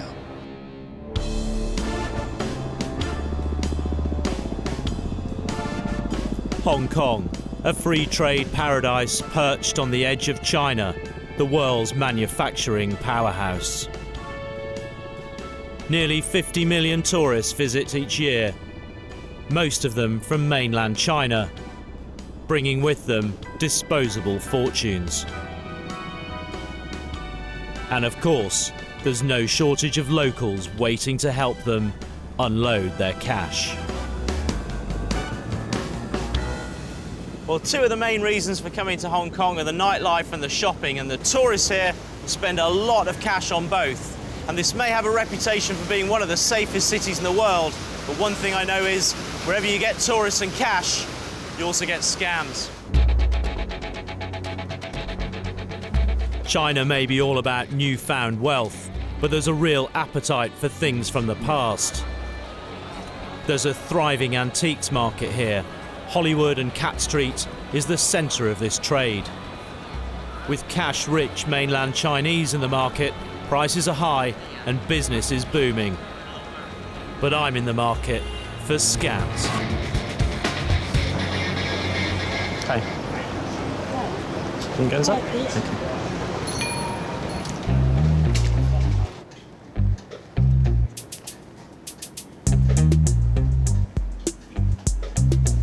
That's nice, isn't it? No, fairly old. This no, but this is fairly old. Oh, okay. One set. Yeah, in one set. Fairly old. This gold. Gold. This. It's gold? Gold, yeah. Okay. Is it very old? Yeah, fairly old. How old? 1,000. 1,000 years. 1,000. 1,000 years old. And these are how old? This 1,000. 1,000 years old. Years old. Which dynasty? Is that Qing? No? No, Qing. Tang. Tang dynasty. 1,000 years old? Back home I'd have to go to a museum to find something like this. Yeah. Oh, this is for drinking. Yeah, It is. yeah. From Hong Kong or from China? Or China. It's Tang dynasty. Yeah. And it's 1,800 Hong Kong dollars. Yeah. Thank you. One. One, yeah. Okay.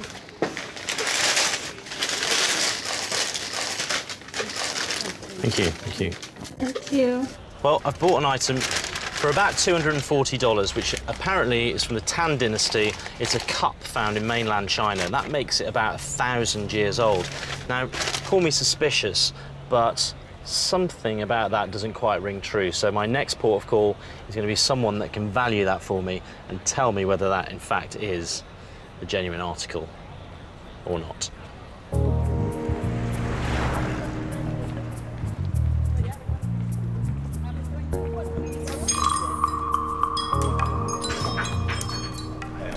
Hello. You have some nice stuff. Can I show you something? The person that sold it to me told me it was 1,000 years old. Do you think that's 1,000 years old? You bought in Hong Kong? Yeah, I bought it in Hong Kong. Then you ask the shop who sold to you, you know, you're better, you know. Why? Because you don't want to get them in trouble? Yeah, well, you know, sometimes between dealer we have crash, you know, to try to avoid, right? Sorry, between dealers, you asked who sold to you. Where you bought, you know, and then you back to the because shop. You have a crash between dealers? No, we don't know. Yeah, I'm sorry, yeah. Well, I've been to a couple of places on the Hollywood Road now to get my piece valued, and I'm not sure whether there's some kind of solidarity amongst shop owners going on here or what, but they're all saying that they don't recognise that piece or know what it's worth or how old it is. I'll have to find another way to check whether I've bought the real deal. When the sun sets and the neons turned on, Hong Kong streets start to feel like a science fiction movie set.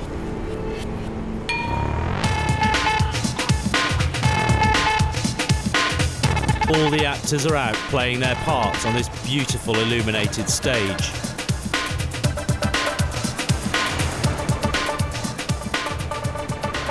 I hit a street cafe for a front row seat.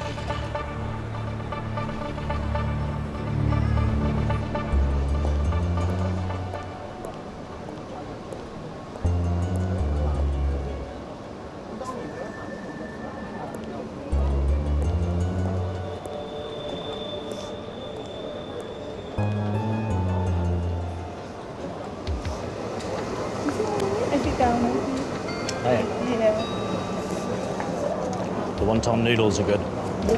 Salty. You from Hong Kong? First time. First time in Hong Kong? Yeah. Where are you from? Me, Thailand. Thailand. Yeah. Where in Thailand? Bangkok? Yeah, Bangkok. Bangkok, yeah. What's your name? Connor. Connor. Kiki. Hi, Kiki. How are you? You and me go something? For a drink? Yeah. Yeah, why not? That's a blatant pickup, and I'm big enough and old enough to know she's after something. But what? Yeah, I've been to Bangkok a couple of times. It's go in this one. Here, cheers, Kiki. Nice to meet you. How old are you, Kiki? Me, 35. 35? Yeah. Ladyboys are pretty common in Bangkok, but I didn't expect to meet one here in Hong Kong. She'll have some tricks up those silky sleeves. Tomorrow, eating and shopping, okay? Eating and shopping? Yeah. I guess that's what you do here. Cheers.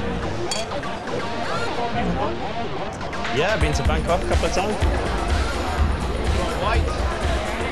One bar leads to another as she works me out. Can we have a bottle of the Pinot Grigio, please? The dance? I have to be drunk to dance. I go to the toilet. My first thought about this girl was that she's some kind of black widow. So I've just texted the crew and they've replied to say that she hasn't gone anywhere near my drink, which means that she isn't. And that makes me even more confused. What is she up to?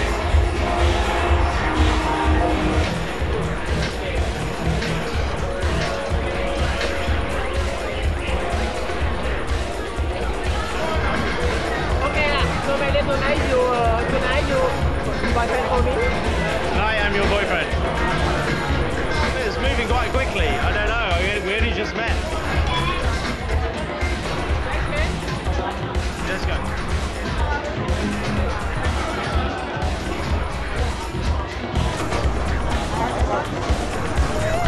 For one more, how much? 700. You and me, okay? You want that one? You and me? Okay, yeah, you buy that one. Yeah, that one. I'll buy that one for you.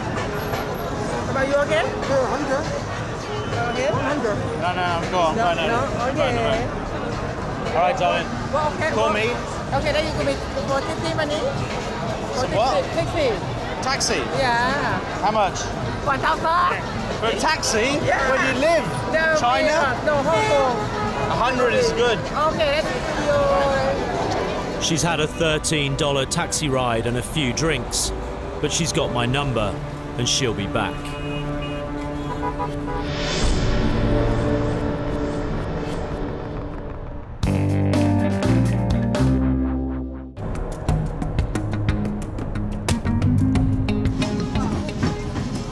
This place is like the perfect designer city. Everyone gets what they want.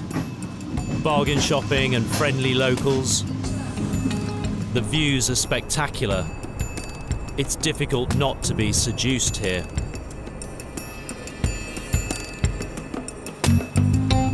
Last night I had an idea about my Chinese antique.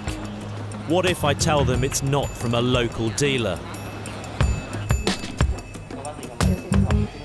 Sorry, can I ask your advice? Yeah. I bought something when I was in mainland China, and I'm just wondering before I... New.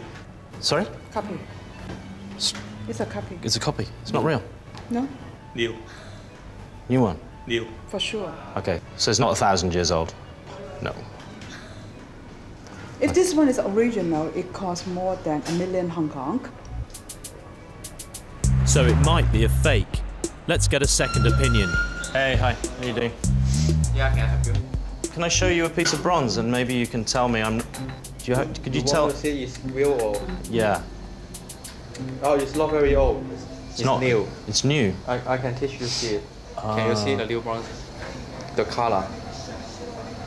New, all right. Okay. It comes off on the corners. So how do they make it? How do they make this bit look older? They put a chemical or something? Maybe many way. I don't know how to tell you in English, but it's very, now the people very easy to do it. They will make fake pieces to sell it. So this pieces is new. Right. Okay. So it's definitely not 1,000 years old. Yeah. No. Definitely. Well, telling people this was from mainland China seemed to do the trick. They were a lot happier to tell me the truth about this, and the truth is, it's not 1,000 years old, because if it was, it would be worth 100,000 US dollars. If you take a closer look, you can see that there is new brass on the end of the feet, and that's because they've made it look older on the rest of it. Now that I know all that, I think I've got the information I need to go back to the shop and see what they have to say for themselves. Hello. The piece that I bought, I'd just been to speak to a few other experts in the area, and they showed me. See the new brass? This is a classic sign of a copy, because the chemical. 我知佢講咩啊？呢個顏色係氧化，即係銅氧化咗之後就會有呢個咁樣嘅色嘅。 Come on, let's be honest. I don't want my money back. I'm not here to have an argument about it. It's fine. But you know, and I know, that this was made in a factory in China probably in the last couple of months. She's on the back foot, and she calls in the boss. That is not copy. When do you think that was made? This was made 係啊，同1000年到啦。1000年, about 1,000 years back. I can check the date for you. Check the date. Yeah, it'd be interesting. Because all the experts that I spoke to up on the Hollywood Road, they all say it's made in the last year. What they also said on the Hollywood Road is that if that really was 1,000 years old, it would be worth tens of thousands of US dollars. Maybe even 100,000 US dollars. Can't be. The reason is... Yours is fake. No. The reason is we pay cheaper rent, and they pay higher rent. And if this is really 1,000 years old, I can Yes. sell for $10,000. If it's made in a factory in China, I can sell it to a tourist for $250 and make a quick profit. Isn't that what's happening here? Even a fake one, you have to sell for 230. So it is a fake one. You sell it for 230. Now we're getting somewhere. It doesn't matter it's a fake or real. It matters to me. The matter is the item. Matters to me whether it's real or fake. If you tell me it's 1,000 years old, I want it to be 1,000 years old. I don't want it to be 1 year old. So what can I say? When I was 20, when I joined this line, my boss tell me one thing. The customer always right. You can never argue with a customer. So customer always right. Okay, so this customer says... Yes, you think it is fake, okay, that is fake. You think it is real one, that is real one. So you are always right. This is a whole new retail philosophy to me. He didn't sell me an antique, he sold me a story. Now comes the nitty-gritty. Right. Okay, and I say you paid about maybe $5 for that. Well, maybe even less. Up to your knowledge. Maybe even less. Go on, tell me and I'll go. If I buy 100 pieces, will be cheaper than you. You buy only one piece. You pay $5, I buy 100 pieces, maybe I pay 50 cents for the same material. Really? So you could buy 100 of those for 50, I mean, $50? Up to your theories. I know, but I'm not about my theory. I want to know the truth, that's all. The truth is that... That's the truth? You could buy 100 of those for $50? No, I cannot. I pay 110. Oh, it's come down. It's coming down. No, I'm talking about 100 pieces. But then how could you buy 100 pieces of that? No, unless I it was don't a buy. fake? According to your point of view. My point of view is that you'd be lucky to find 100,000-year-old fakes. Too lucky. He's starting to go round in circles. Did you ever hear of a factory in China that just makes these? Maybe makes hundreds of them? Maybe thousands. Maybe 100 thousands? they can cover. Copy paste means you got to make a mold first. Make a mold? You got to make a mold first. Yeah. And the mold costs you more than the product.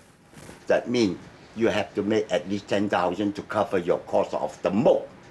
You think they made 10,000 of those? At least, if copy. To me, where you get these from? Mainland. Mainland? Only mainland can be that cheap because the mainland have nothing to pay for their labor. Yeah. Wherever, whatever, however, money comes, trick comes. Blackmail, gangster, everything what they fight for, money. He ushers me out of his shop.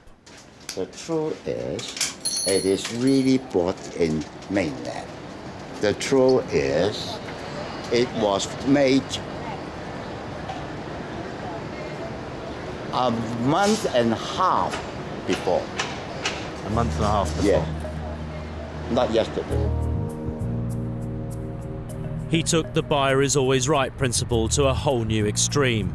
I wanted facts about the fake antique business, and he tried to bamboozle me with relative theories of truth. But whichever way you look at it, it was all about money. Everybody is fighting over the money, including gangsters.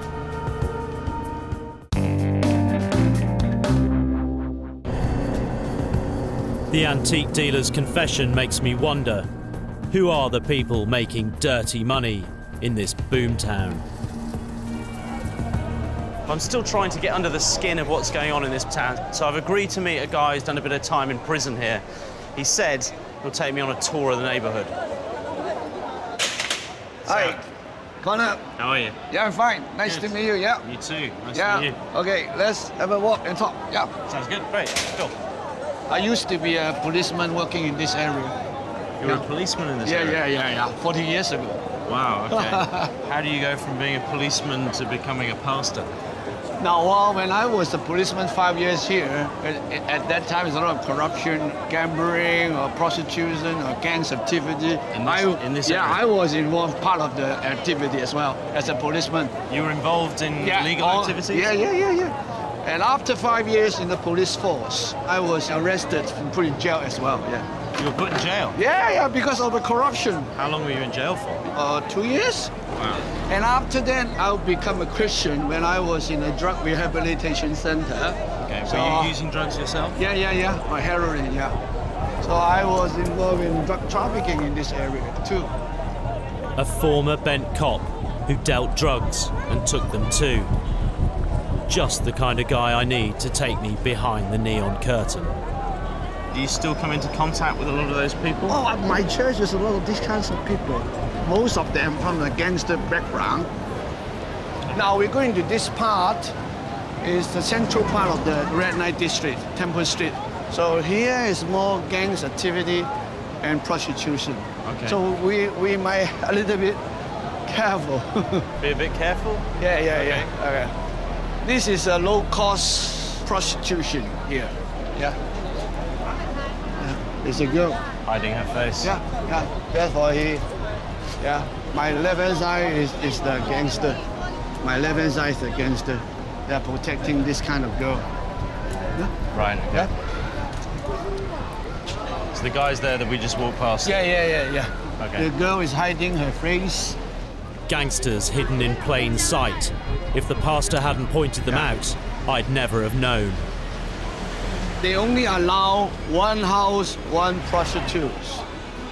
Yeah. Okay, so if there's one prostitute in one a house, that's okay. Yeah, it's okay. Yeah. 我想問下你啲價錢啊嗰啲嘢。They speak Mandarin from mainland China. They come here want to get some fast money. 幾多錢啊？138. So it's 138. Yes. For massage? Massage, 138. Is it for 50 minutes? Is it really massage or is it something else? 有冇除咗揼骨有冇啲服務啊？去問啲老友問下有冇？有冇服務㗎呢度？啲鬼佬 ？Yes, sure. For how much？幾多錢啊？推油嘅喎呢個。OK 啊？300。For 300 muscular patient. Yeah. 300 Hong Kong dollars. Yeah, 300 Hong Kong. 平㗎啦，一般都貴到500。He said that it's cheap for you. Normally we charge the tourists, the foreigners, $500. Why is it cheaper for me? Handsome boy, you're a handsome boy. A handsome boy, so yeah. Handsome boy, so charge you cheaper. Discount. Yeah. Another sales pitch, this time complete with flattery and a discount. They only do the massage, masturbation. Yeah. Okay. But if you want to do the real stuff, sexual intercourse, then you have to go to other places. Behind. Yeah. 喂，咁係嗰個影緊啊嗰個。唔係。咁樣唔得㗎喎，我唔制㗎。唔制㗎。Saw the camera. Yeah. But maybe this girl tells us, where do we have to go to get full set? 好嘢，我點知啊？我知都唔會話俾你知啦。基於我哋都係做生意咁樣，梗係等你揾唔到啦。Even though I know, but I will not tell you the business because we have competition. 有咩好處先？我幫你揾好嘢。What is? Okay. She said that I will find a good lady for you. That's full sex. Full sex. Will she be a mainland Chinese girl? 係啊。Yeah. She said yes. How long have you been in Hong Kong? 1年。1 year. 1 year. You like it? 你中唔中意香港？唔中意。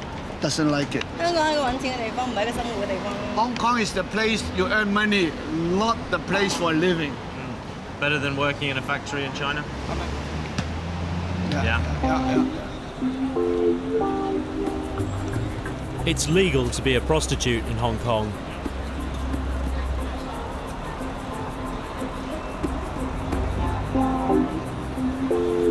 A lot of cameramen here. What are you guys filming today?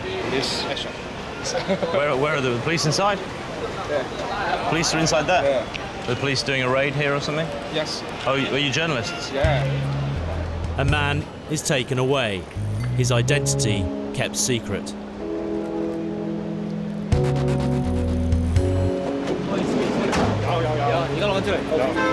I think they are undercover police. What have they seized? Are you guys undercover policemen? You undercover? Was this a... I can tell you. But you don't have a uniform on, so I'm guessing you're undercover.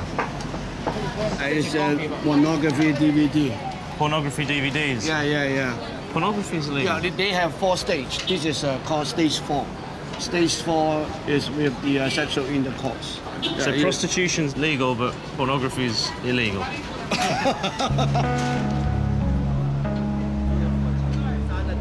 Porn, pimps, and gangsters. There's dirty money being made here, but who's controlling it? And would you say most of the gangsters are old Hong Kong families, or have they come in from mainland China? No, from the basically it's from Hong Kong. Yeah. So it's still very much controlled by yes. Hong Kong gangs. Triads? Yeah, the triads. Yeah. So what would be the best way, if I wanted to meet those kind of people, what would be the best way for me to do that, do you think? Wow, it's not easy in front of the camera. Have to use secret cameras? Yeah, even the secret camera, they are very smart, the gangster. They're very smart. I can call you, and if you bump into any of those guys or you think of anyone else who might be interesting for me to meet, okay. That would be fantastic. The Triads are an ancient Chinese crime syndicate. Their criminal activities are shrouded in secrecy, so it's not going to be easy to meet them. They don't have a Facebook page.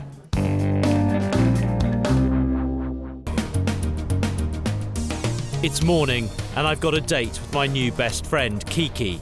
And guess what she wants to do? Shopping. Hey, how are you? Nice to see you. You good? Yeah, are you okay? Yeah, good, yeah. What are you looking for today? Me? Yeah. Do you spend a lot of money on makeup? Yeah, for me. What colour do I think suits you? Yeah. Oh, I don't know. That one suits you, I guess. Probably this one. Okay. Yeah, think I need some? Nice cheap, not cheap. Oh, you're buying loads. Yeah. Exactly. You want me to pay? Yeah. But am I lending you the money, or are you... Darling. $1,550? Yeah, Hong Kong. Wow, that's a lot. You need all this? Yeah. Okay, darling. Wow. I just bought you a lot of makeup.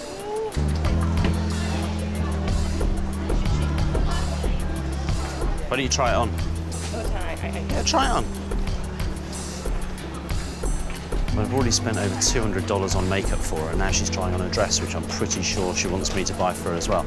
I've got no idea what's going on and what I'm supposed to be getting out of this experience. Is it really as simple as just buying stuff for her? Or is there a longer game where I could lose a lot more? You like it? Yeah? 300, yeah. Okay. When are you going to wear that in Hong Kong? Now, are you going to buy me a present? You buy me a present now? Would I buy Tommy? You want to buy me a Tommy Hilfiger top? Is that what I buy for you. Okay, then buy it. Buy a bag? Yeah. Where? Coach. Small bag from Coach.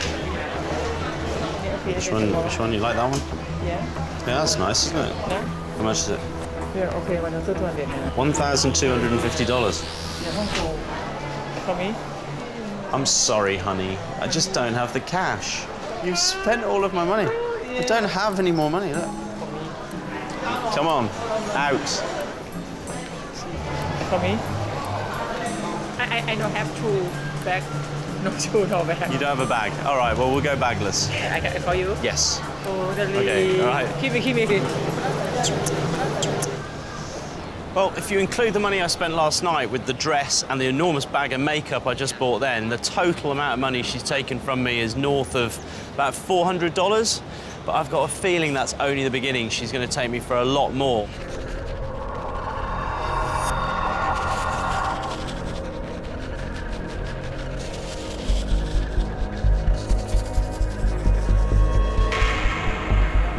I'm on my way to Bangkok, the most densely populated place on the planet.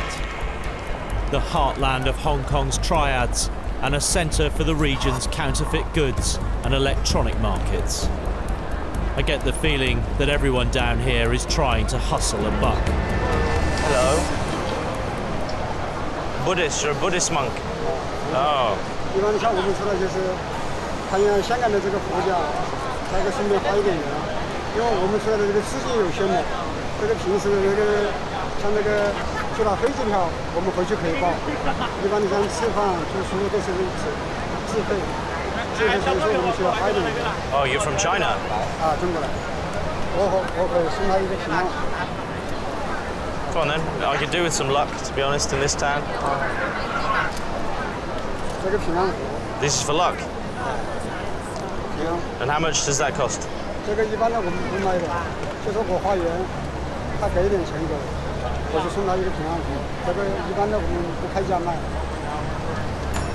Finally, I found something that's not for sale. I'll just give you a donation. $20? Yeah? No. In Hong Kong, don't pay anything to in Hong Kong. It's illegal. You police? I can tell you. Why can't you tell me? Protect you. Protect the people in Hong Kong, you know? You protect the people? That's right. Are you secret police? No. Don't say that. Don't say that. Don't say you're secret police? No. Don't say that. But very special. Very special. Okay? You're special secret police? Where you come from? Are you carrying a gun? No, need that. You don't need it? Take it. Touch my arm. Don't touch your arm? That's it. You see? Wow. Okay. It's okay. Go ahead. Thank you. Yeah. You're like Hong Kong Batman. He's like someone from a Hong Kong movie. But it's hard to tell whether he's a cop or a gangster. One thing's for sure, he's rattled the monk. Who's that guy? You know him? Well, a strange guy. Are you a holy man? You're not really a monk, are you? 我是半路出家的，我是半路出家。因为大陆什么意思是半路出家？以前我也是有工作的。这个大陆不是搞的这就是国有企制制改革。How much more do you make in Hong Kong than you would make in China? 这个比较具体的，像按照一天来算的话，大概一天多了200-300香港。Per day? Wow, so it's worth being here. 这就是我刚刚我接着讲了，失业了以后，你就没有这个生活来源，没有经济收入，是不是的？老婆像改革开放以后啊，我的老婆也跟别人跑了。As he explains his life story, a passerby signals to me. But you don't think he's a real monk? Huh? You don't think he's a real monk? Not really. Not a real monk. He's greedy, I think. He's greedy? Yeah. No, he's going to make a run for it. Okay, thank you. Yeah. Okay. He knows He knows you busted him? Yeah. But in the end, it amounts to the same thing. Monks aren't allowed to beg on the streets of Hong Kong. And maybe that's what the warning was about. Nothing goes unnoticed here.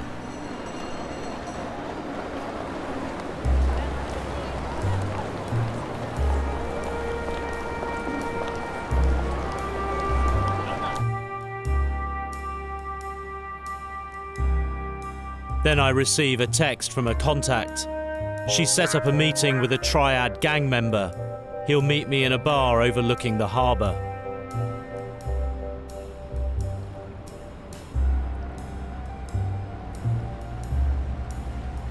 "45 minutes is a long time to enjoy the view. Either I'm being wound up or stood up.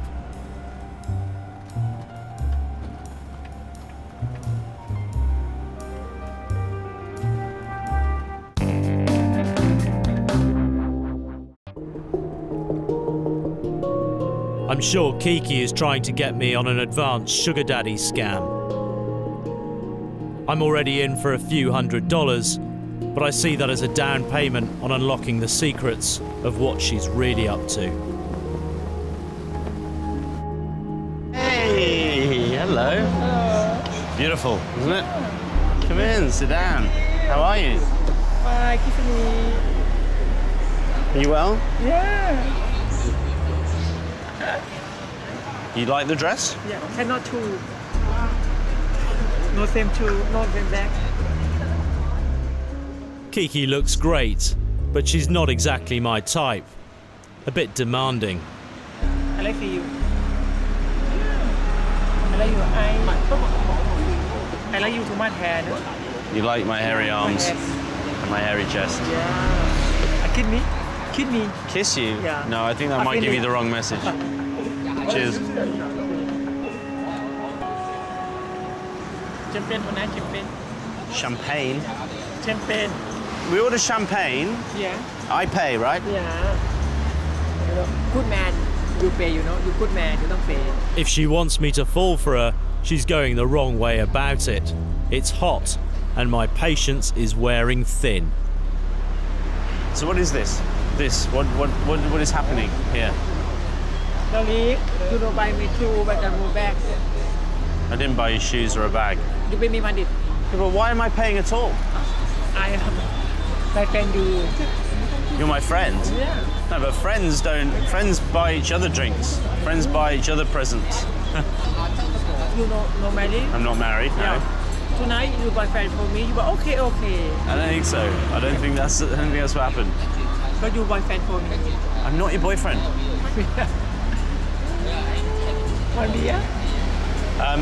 Is this your job? That you find people and then you ask them for money? Is it that simple? It's a lot of effort for a handbag and a few drinks. You know, tonight you cannot boyfriend for me? Tonight I cannot be boyfriend for you, no. You boyfriend for me? No. No? No. Yeah. Finish. You don't pay me money, finish. How much money do you want? 1 million. So there it is. She wants $130,000 to pay for an amicable separation. And what happens if I say no, I'm not paying? Tonight I call you hotel today. You call at my hotel? No. You don't give me money tonight. Me call you hotel. So it's a blackmail sting. I pay up or I get embarrassed at my hotel by a ladyboy. Nice. Well, I don't know why I have to pay you money. 1 million. You pay me money. You're not. No. You pay me money. I'm not going to give you money. No. I'm not going to give you money, Kiki, because you don't believe any of this. You're not really a girl. This is all just a load of deceit and nonsense. Time to come clean. You know there are people following us. You know there are people with cameras. You spotted the people walking around with cameras.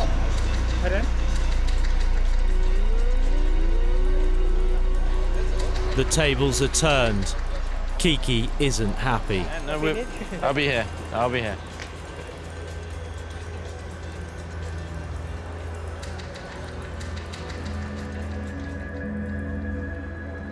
It takes a bit of persuasion, but finally Kiki agrees, with the help of a translator, to reveal her techniques as a transvestite blackmailer.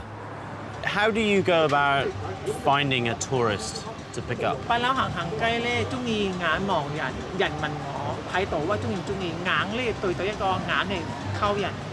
一出嚟咧，有時溝到男仔，有一個兩個，ถ้า冇出嚟咧溝唔到。But is it important that they look rich? Look like a rich man? Yeah， ถ้า溝到男仔中意咧，佢買嘢俾我當我係女仔啊嘛。And do most guys recognize that you're a transsexual?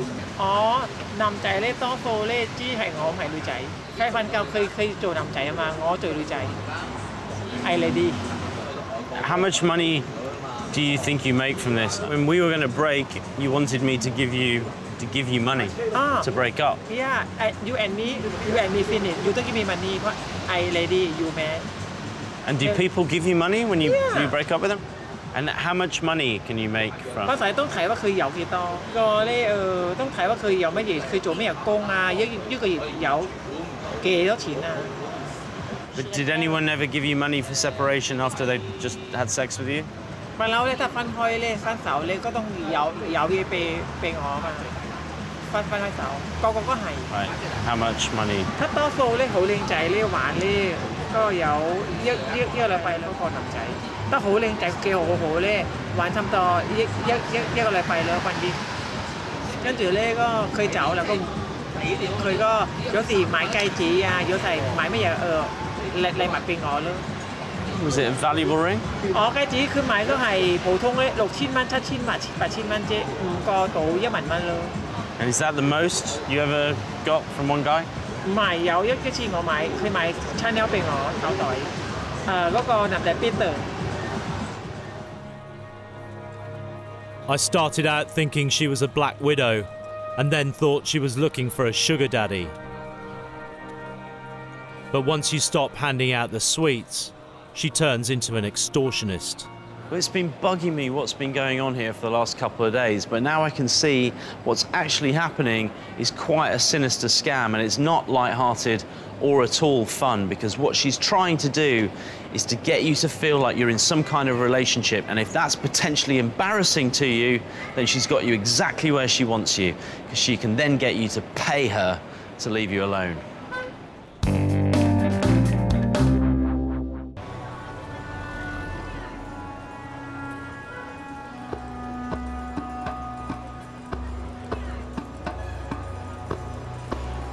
I've seen things in Hong Kong that most visitors never see. I've had a glimpse into its underworld, but I'm still no closer to finding out who pulls the strings. The Triad Trail has gone cold.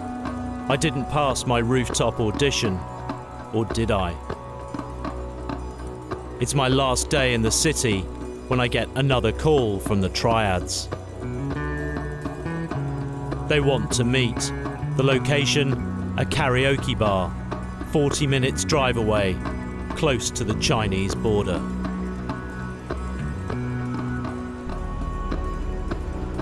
I've been stood up by these guys before, but I'm still on edge. The Triads are one of the most feared crime syndicates in the world. The karaoke bar is deserted. We roll the cameras, and I walk through the endless maze of soundproof booths, looking for Triad members.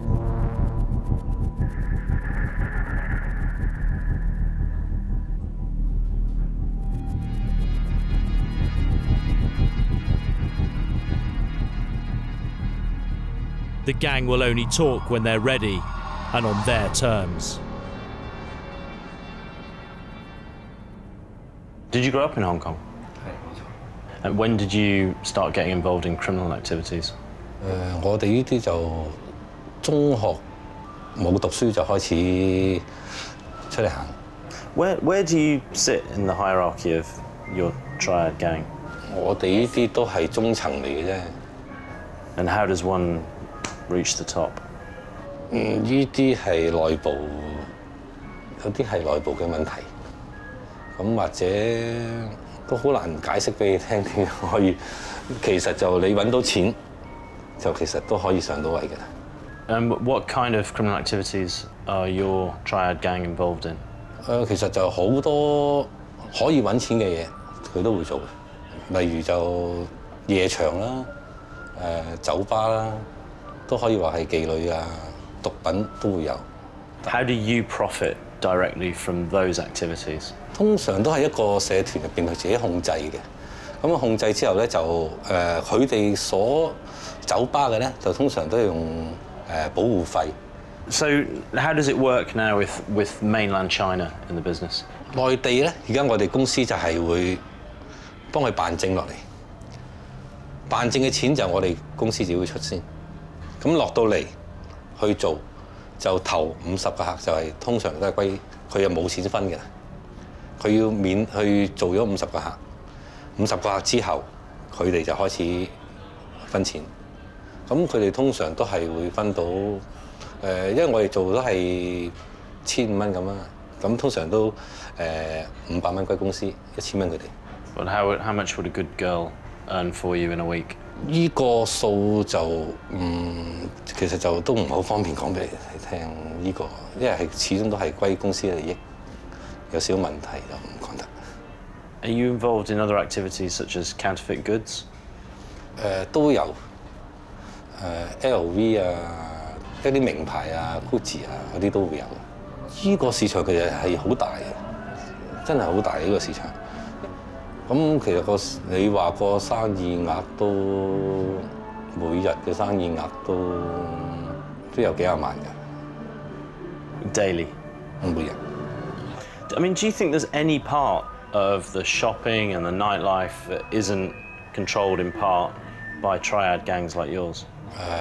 大多數都係有人控制㗎啦。你話冇就呃人㗎啦，呢樣嘢就。You come across as being very businesslike and calm, and I'm wondering, are there times when people step out of line and there has to be another side to you? 而家就通常我而家都退咗去幕後去，我淨係做聯絡國內嘅嘢。下面通常而家我都唔使去做拋頭露面嘅嘢啦。咁我都唔需要咁勞氣啦，係咪先？最多揾到錢，咁就冇問題啦。Right, but what about the rest of your gang? 佢哋自己做，其實都係跟翻大家有個秩序去做。你有做嗰飯，咁佢又去做嗰飯，即係仲大家唔會踩過界，其實就都相安無事嘅。It just sounds to me like organised crime here is just another part of Hong Kong PLC. 我哋係自己主要係為翻我哋自己啦。咁其實各有各做啦。What is it that makes Hong Kong so good at organised crime? 其實香港都唔係好大嘅啫。咁你社團都係人，其實佢哋大家坐埋都有溝通嘅。咁如果大家唔係為咗利益去競爭嘅，咁其實你有你揾，我有我揾，以和為貴。Thank you very much.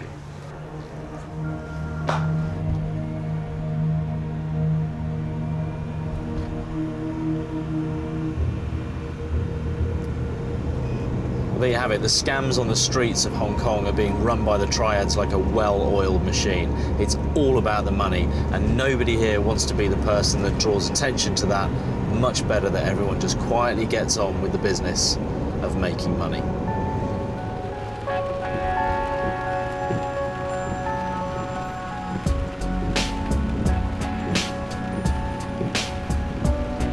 It's extraordinary that the notorious triads agreed to talk to me, but it almost felt like a PR exercise. Just another multinational corporation promoting itself. Hong Kong is a glittering marketplace, a shopper's paradise, where everyone gets what they want, especially the person selling it.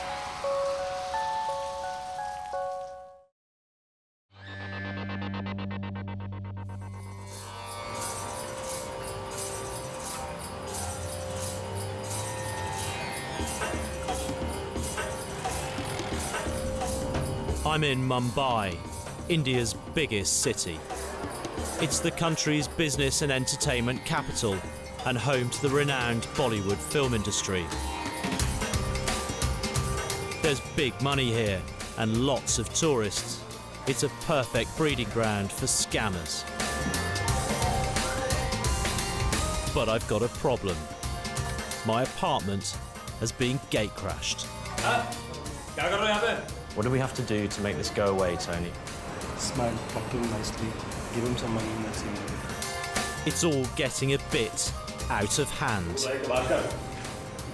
Okay. Go, whoa. Come on.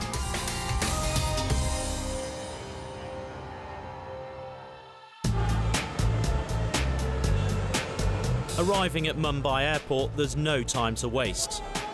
The crew have told me the scams here can start from the moment you get off the plane. They've identified a gang of dodgy cab drivers, and I'll be filming on my own hidden camera. The crew are outside, rigged up with cameras, so we should be in a good position to capture anything untoward. In the arrivals hall, I immediately spot George, our director. How you doing, man?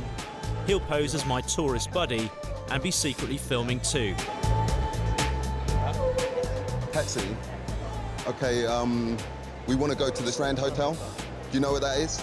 Yeah? Okay. We do something seasoned travellers never do. Take the most insistent driver. Strand Hotel, my friend. My hotel, Strand. I'm told this journey should take less than an hour, which is a relief since I've just got off a 10-hour flight, it's boiling hot, and there's no aircon.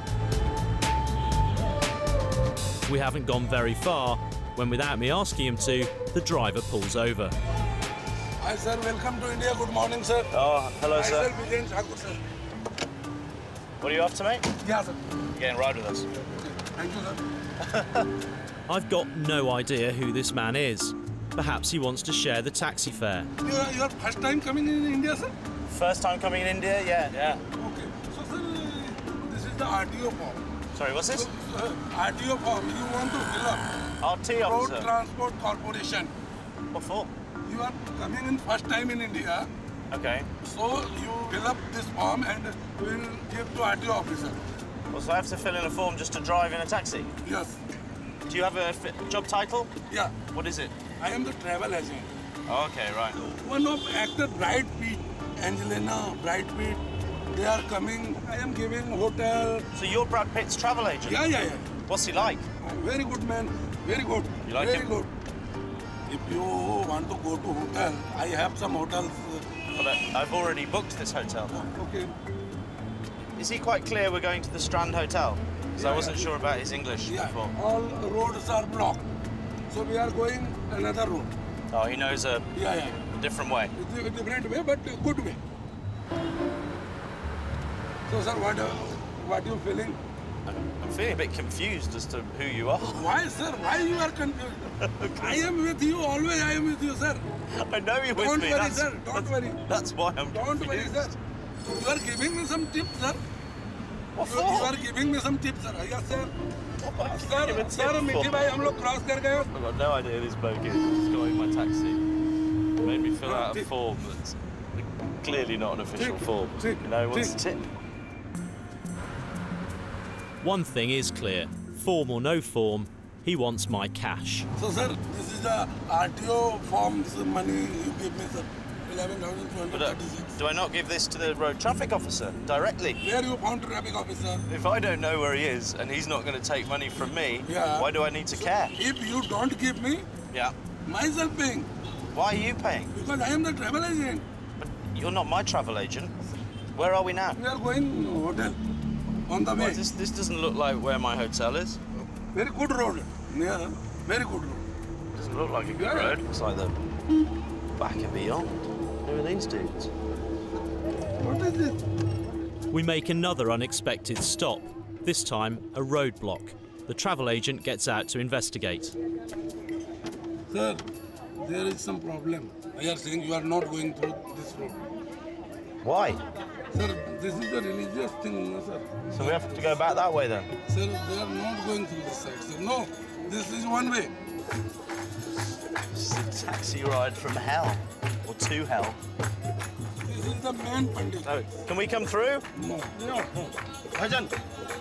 Sir, if you want to go, he's saying you pay 51,000 rupees, then you go. 51,000 rupees? Yeah. It's like $1,000 to go through there. No, sir, this is the thing. I'm sure there's plenty of genuine religious practice in India, but I'm a little sceptical about this. Meanwhile, the travel agent seems to be practicing his Bollywood dance routines. What's he doing now? He's dancing around. Hari Om Jandane Bandade Nityam Pavitram Papanasanam Lakhi Tishtati Sarvada Tena Bandhe Machal Machal Om Dirghayo Om What's he doing?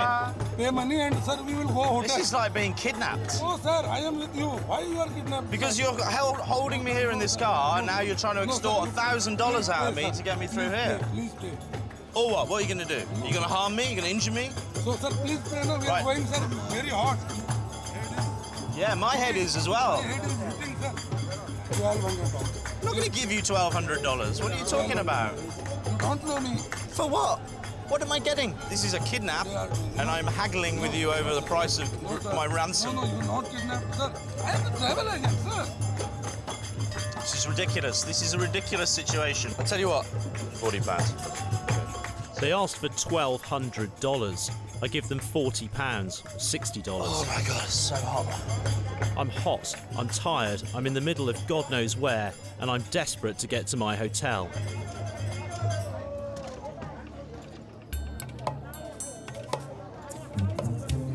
Oh, look at that. The religious festival just ends. We are going, sir, highway in 2 minutes. I've now been in this taxi for almost 2 hours, and I think I know why we're getting nowhere fast. I'm starting to question Sir, you.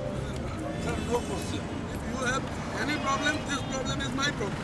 My problem is just you. You're my problem. Why? You're my problem. No, sir, why? I was fine until I met you. Sir, I'm taking not a single rupee from you. If you want to give me some tip... What on earth would I give you a tip for? Because, sir, I am your guide, sir. You're my guide to what? The highway? You're the worst guide ever. Sir, please see. Maybe he's taken my criticism to heart, because all of a sudden he slips into tour guide mode. Yeah. What? Pahad, Parvat, Chattan, Waterloo. Let's see. What are you showing me? What are you pointing at? Sir, very good looking, sir. No, that's not a view. You're out of your mind.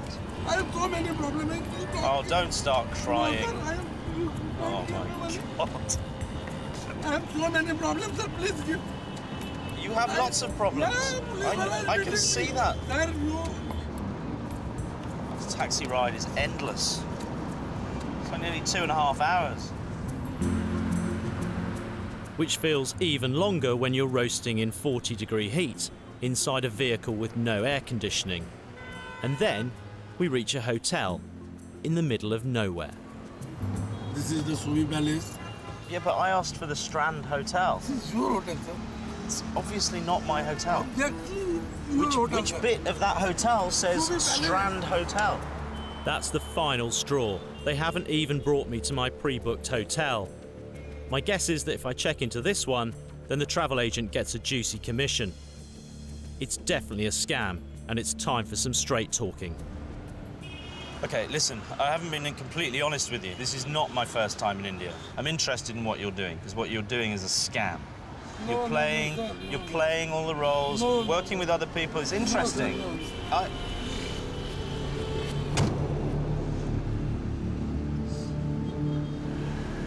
Give me this. No. He's asking for an incredible $200 for the journey, and then something else gets his attention. Give me a minute. Huh? Sir, what is this? What's what? It's my coat. Sir, you are cheating me. How am I cheating you? You are cheating me. I saw you have hidden camera. Yeah, I've been filming you. I saw. Yeah. No. This is recording camera. Yeah. You are cheating me. I'm cheating you. Yeah. You are cheating me. You're cheating me.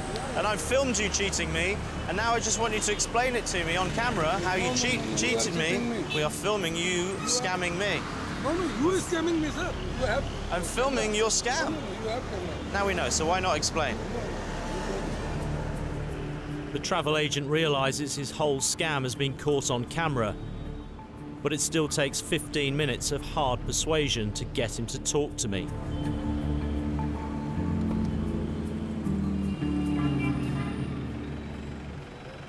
Are you really a travel agent? Can you organise tours? No, I'm not a travel agent. No. So you knew the people that stopped us in the street? मैंने उनको बोला था ऐसा करने के लिए. And the RTO form? There's no RTO. And the real fare for a taxi from the airport? 300 rupees Indian. 300 rupees, but you were going to charge me 11,000. Yeah. So is that your tactic then, is to grind people down, make them more and more tired, that people just say, oh, okay, fine, take it? हाँ, दिन भर के हाँ, इसलिए रुकते हैं कि थक जाते हैं और यहाँ आके आराम करते हैं अपना. And are you always thinking of new ideas? हाँ, बिल्कुल नया तरीका सोचता हूँ कि कैसे कस्टमर हमारे फंसे, कैसे हम उनको उनसे कितना पैसा हम कमा सकते हैं. You talk a lot. You like talking? Yeah, I like this type of work. What do you like about it? Because it's making money. Did you really meet Brad Pitt? No. Do you know what? I didn't really think you had met Brad Pitt. I thought maybe that was a lie.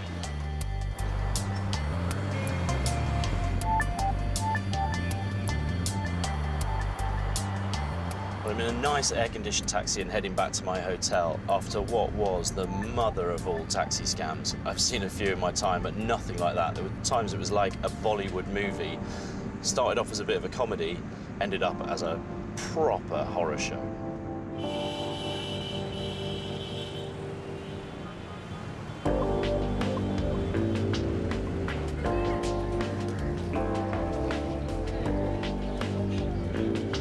After that taxi ride from hell, it's actually a relief to be on foot again. I'm heading out to Colaba Causeway in Mumbai's city centre. This is where many visitors come to buy souvenirs and see some of the city's most renowned sights. So I'm going to get my hidden cameras ready and stroll around like a typical tourist. Let's see if I can attract any scams.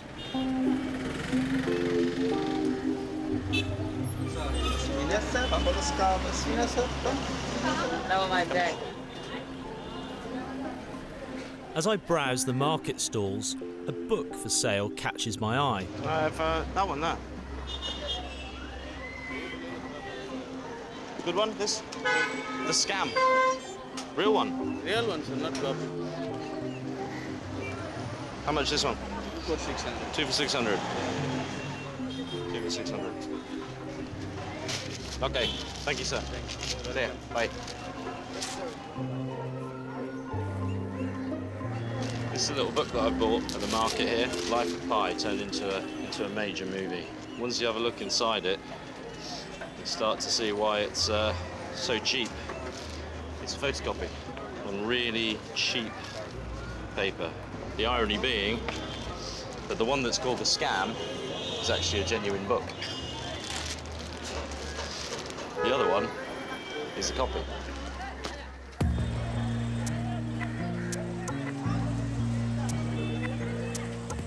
I'm not really here to go shopping, but then I spot something that I just have to buy. The largest balloon I've ever seen. How much? 50 rupees. Yeah, I'll take one. Packet discount. Just one. It's so big, and one will do me. Take the bag. Oh, okay, great. Thank you. Hang on a second. Hang on a second. How does that go that big? I said one for these. Huh? Look at this.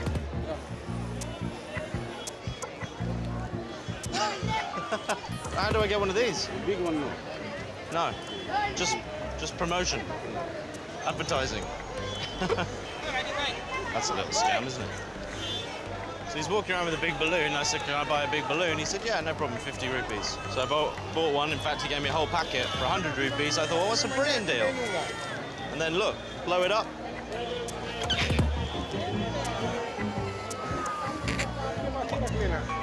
What you actually get is a small balloon. I've been out.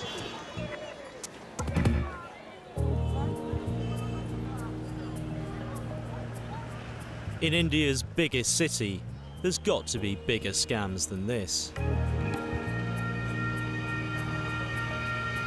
There are billboards everywhere advertising the latest Bollywood movies, and it gives me an idea of where I should go next to look for scams. Well, this is the place all the guidebooks say the Bollywood scouts turn up looking for tourists to put in their movies. I'm going to go in there with my hidden camera on and see whether I attract any attention. This area is a popular spot for Western tourists, and I'm guessing Many of them would jump at the chance to be in a Bollywood movie. But where there's tourists, there's bound to be scammers. I walk around aimlessly for a while, and then... Hi there. Hi. Are you an actor? Am I an actor? Yes. Oh, no, I'm not. You can be. Really, I'm not kidding. My name is Molly Kapoor. Molly? Yes, Molly and I'm a Kapoor. casting director. And it's my job to look for talent. Yes. Really? Yeah, you have a minute. Can we have a coffee somewhere? And I have a very interesting proposition for you. Yeah, we'll grab a coffee, yeah. Come, let's see. We'll get. Okay. Can getting spotted really be as easy as this? I guess I'll find out. Molly takes me into Leopold's, a well-known restaurant on the Colombo Causeway. So, I'm a casting director and we're doing this film. And I was in the vicinity to find for someone I feel fits the bill. We need a foreigner around mid-30s. Are you up for it? This is one of the most random things that's ever happened to me in my life. Life is full of random things, isn't it? It's a great part, and it's a 10-day shoot, and you will get paid. Kind of how much? Around £300. £300 a day? Yes. Wow, £300. And you said it'd be 10 days? Yes. There's huge money involved. My shoot is going to start tomorrow, so I need to fix this today. You have to make up your mind very quickly. Okay, why not? Why? Why not? Yeah, Why not? Why not? Why wow. not? Give me a high five. Why not? Have you shot a portfolio? No, of course not. No, but because I will need to send your pictures to my director. Can I take them on my iPhone and email them to you? No. That won't work at all. It's professional setup we are talking about. They're going to pay you.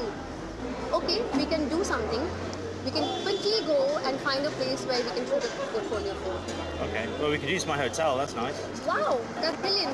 But we will need a photographer and none of them will do it for free. Okay. So are you willing to shell out some money? How much will it be, do you think? Around £500, yes. A lot. We're talking about professional portfolio here. And you're gonna earn that money in less than 2 days. £500 is $750. Serious money, but she tells me I'm going to make $4,500, so that's a good deal. It seems a little too good to be true, but I'm going to play along and see where we end up. I think 4 he will agree. Okay. Yeah. I'm up for this. It's not every day I get asked to be in a major movie. Yeah, so breaks don't happen like that. You're the chosen one. I arranged to meet Molly in an hour's time back at my hotel. She'll bring a photographer who she says will do my Bollywood portfolio for $600. Molly says she knows I'm going to be a Bollywood star, but what she doesn't know is that she's the one being filmed. As soon as I get back to the hotel, I tell the crew to start setting up in concealed positions. Molly and her photographer may not be shooting straight, but our cameras will be. An hour later, I get a call to say I have 2 guests waiting in reception. Hi, how are you? What was your name? Aditya. Call me Bob. Bob. Adi. Connor. I'm Connor. Yeah, Connor. My photo shoot is ready to begin, but guess what? Molly has just remembered something. Oh my god, oh my god. Okay, I forgot one thing. Just sit. So you're not an actor, of course. No. And so for every actor, there is an association. And if you're acting on a set, you have to have that card. So we will have to get your card made quickly, but it will cost some money. How much? It will cost you around £300. But we need the card. Unless you can't shoot tomorrow. You But I'm can't shoot definitely in the movie tomorrow. Yes, you are in the movie 100%. tomorrow. Of course. You don't have to worry about that, but we have to pay for the union thing. Okay. $450 for an actor's permit card. If this is a scam, then she's now playing me for over $1,000.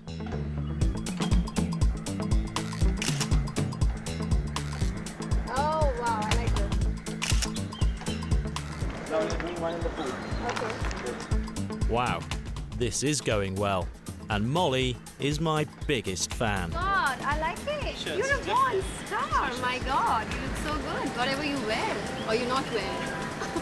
Too much. Come, my actor. Let's do another shot. Jump into the pool.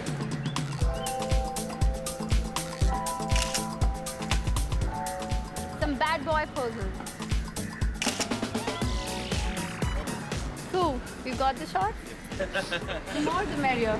Should we just take a look at the picture inside? Yeah. Oh, I like this. I like this. Who knows? You will get the next Superman movie.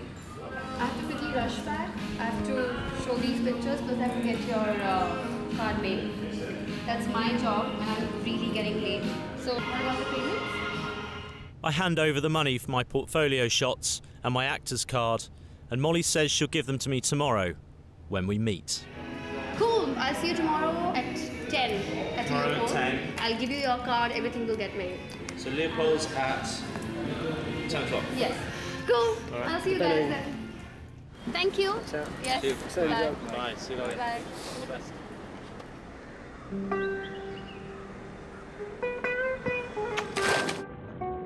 I've just spent over $1,000 on some photos and an actor's union card.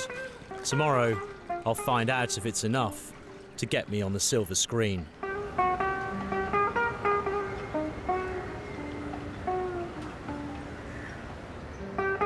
Mumbai really comes alive at night. And there's plenty to see after dark. But I've only got one thing on my mind: to go to the nearest cinema, watch a Bollywood movie, and start getting into character for my big debut.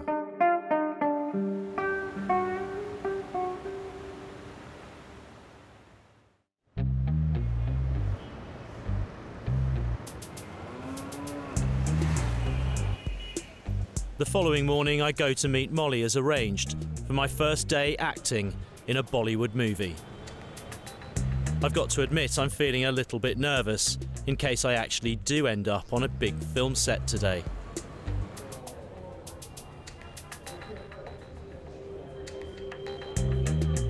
But 45 minutes later, my Bollywood butterflies are gone, replaced by that familiar feeling. Sure enough, when I try ringing Molly's cell phone, it goes straight to voicemail.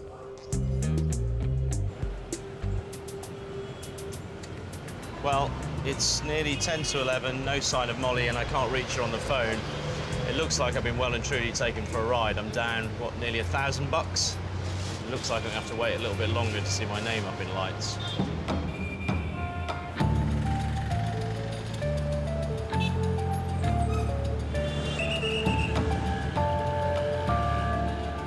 I spend the next few hours looking around the area, hoping to spot Molly, but not because I'm dreaming about Bollywood. She stung me for $1,000, and if I could track her down, she could spill the beans on what's a very elaborate scam.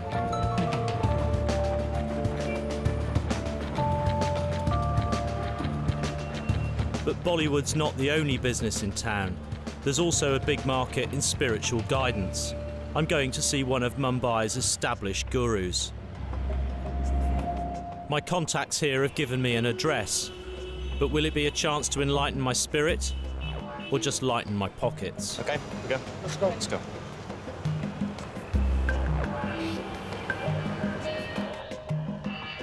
Hello, sir.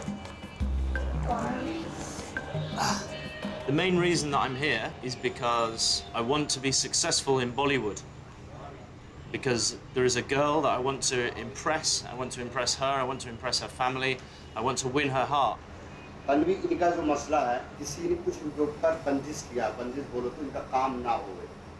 you think you can move this obstacle from my path? 2013 के अंदर guaranteed के साथ पूरा इनका काम हो जाएगा। अब इसके ऊपर जो मैजिक का है वो हम निकालेगा। अभी वो लोग कुछ करेगा तो चलेगा, इसको करेंगे क्या? Yeah, he's going to try and gauge what's wrong with you. So he's going to do some stuff. Are you okay with that? Yes, of course. So, what can we do? वो काला कपड़ा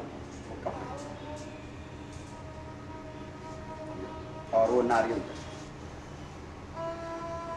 बोले नारियल जी ये नारियल इसके sir से घुमा, ऐसा घुमा, या दो, तीन इसके सर पे लगा, बस सर, इसको पकड़ के रखते हैं, Just hold on really tight. और इसको तोड़ने का, ऐसा घूमे, ऐसा बोलो घूम, अरे जोर से बोलो, टूटना चाहिए। That's to crack.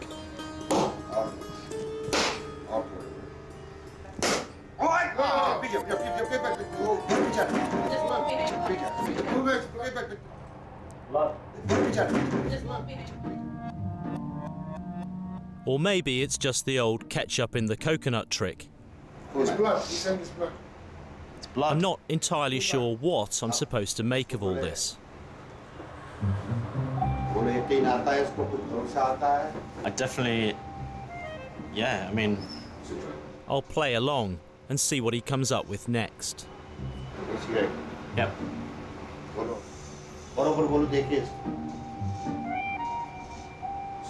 Jalali Baba then proceeds to insert the cigarette into a tube.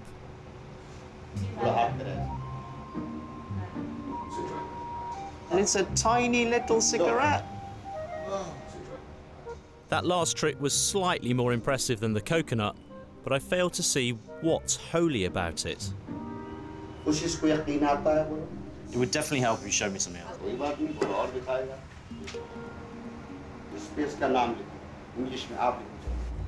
Write my name?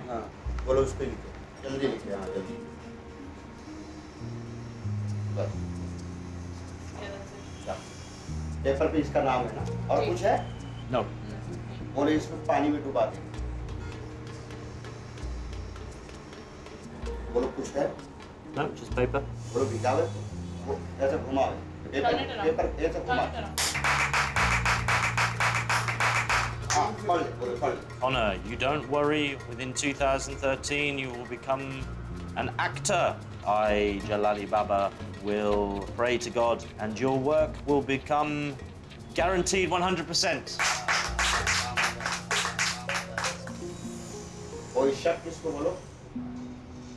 There may well be legitimate spiritual practitioners in Mumbai, but what I've just witnessed here appears to be a series of cheap magic tricks.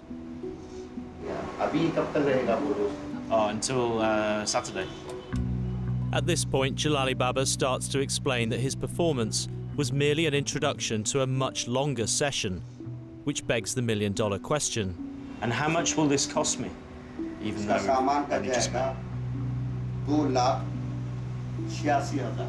286,000 rupees.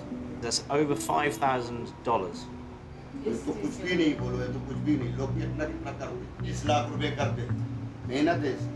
I don't have that kind of money on me. Right now, I maybe have £200 on me.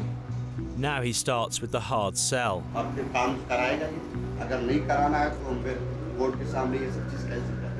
I'd better keep him sweet. Will 16,000 be enough to cover the cost for now? And to begin the preparations for the next stage? Sounds like a good deal. Time to leave. I pay Jalali Baba $300, the minimum I can get away with. Thank you.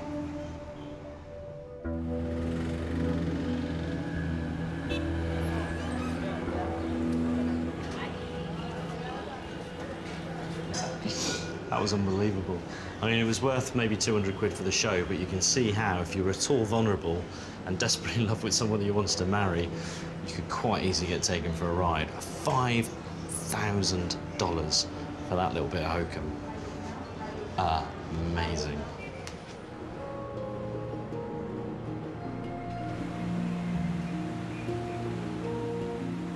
That holy man shared one thing in common with all the other scammers I've met in Mumbai: a flair for the dramatic. You can get conned out here for sure, but one thing you always get is a good performance. Molly, the talent scout, put on a great act of deception to take my money, but she's disappeared. So I'm going to meet a man who can give me the lowdown on Bollywood and its scams. Minty Tejpal, hi. Good to meet you, man. Good to meet you. Minty Tejpal is a journalist here in Mumbai. I'm good. So I got your number from our friend. Yes, of course. Yes, of course. Because I believe you're a bit of a Bollywood expert, and I've had a bit of a bad experience. Oh, what bad experience? What happened? Okay, so I got spotted in the street by a talent scout, casting director. Said, you've got a really good look. This looks, you can see a look of familiarity in your eyes already. It's a pretty popular scam because a lot of hopefuls come into the city every day. A lot of these people who are scamsters and who would do these things, they would drop the right names and they would have the right information, Connor. That's part of the convincing trick. If they are going to spot a hopeful and going to be pitching a film or a future to them, they would know which film's on the floor, who's the director, who's the producer. You can't be an outsider and be running a scam in any industry. You know the ins and outs. So where would the wannabes hang out if they wanted to get spotted, if they wanted to be in a Bollywood movie? Where would be the kind of hot spot? Yeah, okay. You're in the wrong zone right now. Colaba, no scene. You want to head for films, Bollywood, hit the suburbs corner. There's an area called Lokhandwala, and within a 5-kilometer radius, there are a couple of coffee shops there. And in that same belt, all the big studios are there. It's the hub. Everybody heads there because there have been stories about directors spotting talent there some years back. They want to go sit there and have their coffee and look pretty, and that's the hangout zone. Okay, so that's the place to be. That's the place to be, yeah, totally. If you want to get into Bollywood, that's the place to be.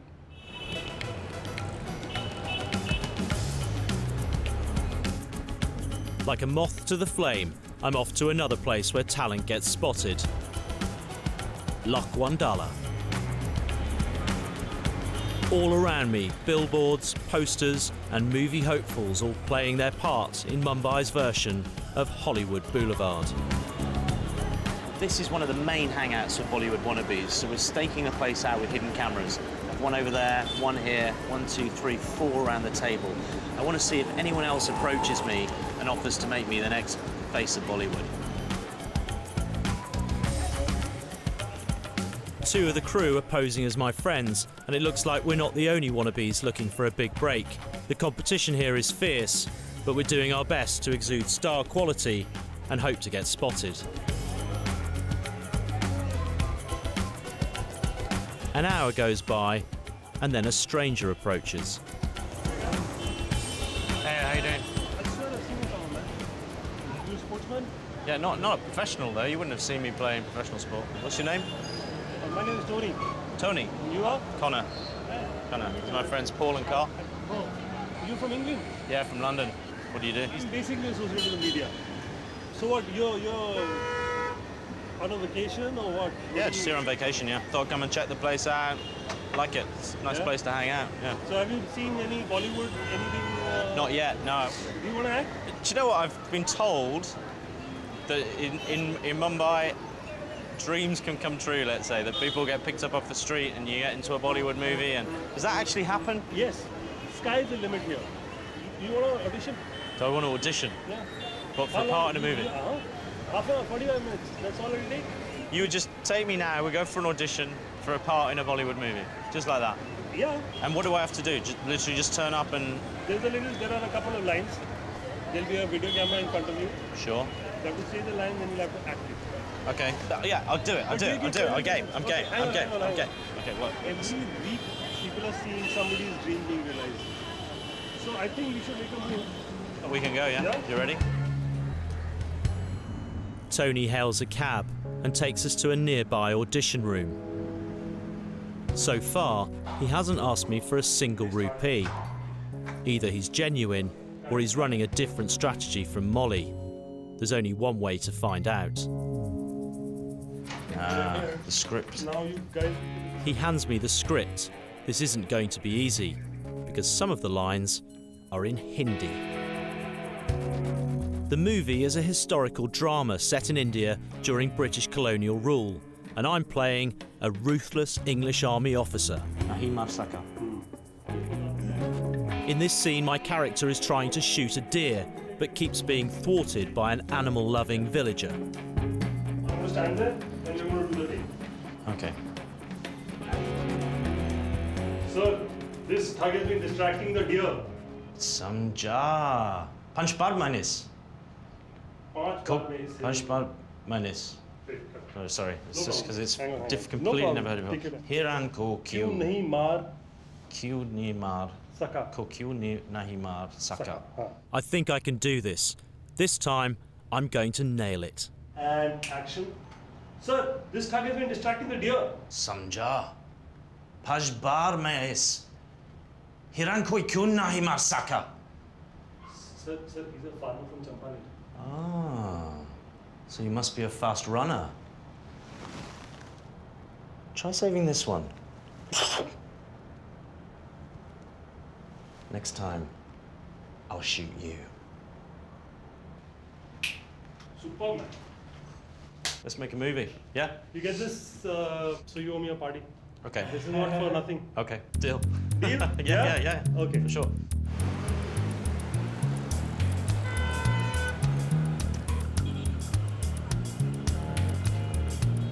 If this is a scam, I don't get it. And if it isn't, am I really going to make it big in Bollywood?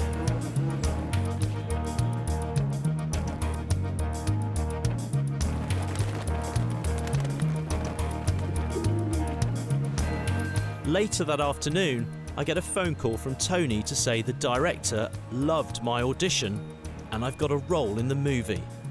Where have I heard that before? Tony wants to come to my hotel to celebrate, but I'm a bit cautious, so I set up in a friend's apartment. Something not quite right about this. We're having a party tonight to celebrate my new part in a Bollywood film, but I've been here before and I've been ripped off by an agent before, so if anything fishy happens in this room, I want to see it. We've got 1, 2, 3, 4, 5, 6 hidden cameras in this room. Anything that happens in here, I'm going to see it.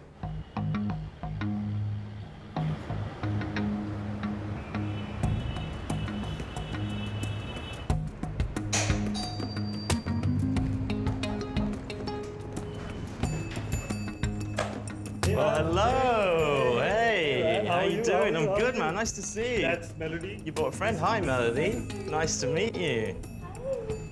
I got whiskey. I've got vodka. I've got, you know, whatever you want. I'm a vodka girl. You're a vodka girl. We'll have some vodka. You want it with some club soda? You want it neat? You want to sit down? Yeah, sit down. Make yourself comfortable. Sit down. Sit down. Cheers, guys. Yeah. Cheers. Cheers. So that director's happy that you spotted somebody. Yeah, he said you like what he saw, man. I can't believe this. No, I'm really getting jealous. Yeah, why don't you help this girl? Melody is also a wannabe Bollywood star, and according to Tony, she's in with a real chance. It goes like this. Touchy, touchy, touchy. Oh, Zara, Zara, kiss me, kiss me, kiss me. Oh, Zara, Zara, oh, oh, oh. Wow, it is a sexy dance. And she's singing along with him. The dance routine is pretty entertaining, but it's not why we have 6 cameras in the room. Then the doorbell rings. Yeah? Is that your bell? Yeah. I wasn't expecting anyone. You've got more friends coming over? Hello?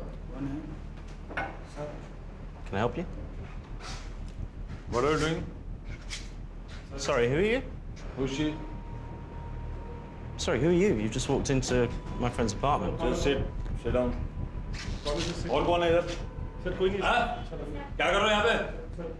Hang on, you know these guys? Just sit down. Sit down, brother, sit down.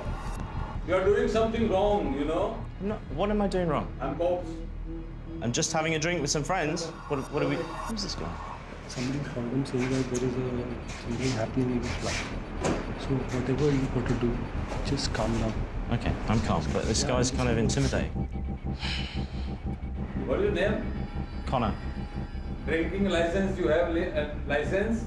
I'm over 21. I think we can see that. You're doing very wrong. She's underage. Me, sir? I'm 23, sir. I don't know what's going on. Show me your ID. I don't carry ID. You like a Basha? Okay. Whoa. Come on. Sorry, what was that? He said money. Yeah. Tony says the cop wants money and is accusing us of drinking without a license. If we don't give him money, he's going to take us to the police station. But we haven't done anything wrong. The problem in Bombay is that if you're drinking, even if you're 25, 30, you need a license to drink. I've only been drinking lemonade, so I'm not breaking any laws. But what Tony tells me next really worries me. He's thinking that you're not a prostitute. Is she a prostitute? Are you fucking crazy? I'm just asking you. I need to know now, because this is a bad situation. Sir एक काम करो अच्छा What do we have to do to make this go away, Tony? Tony, what do we have to do to make this go away? smile, talk to him nicely, give him some money and that's it. How much money? Melody gets really upset and starts to cry, at which point Tony motions for her to leave with one of the cops. Just come, just come. Where's she going? I can't keep her here. So you're going to leave me here with this guy? You call me if you have a problem. What?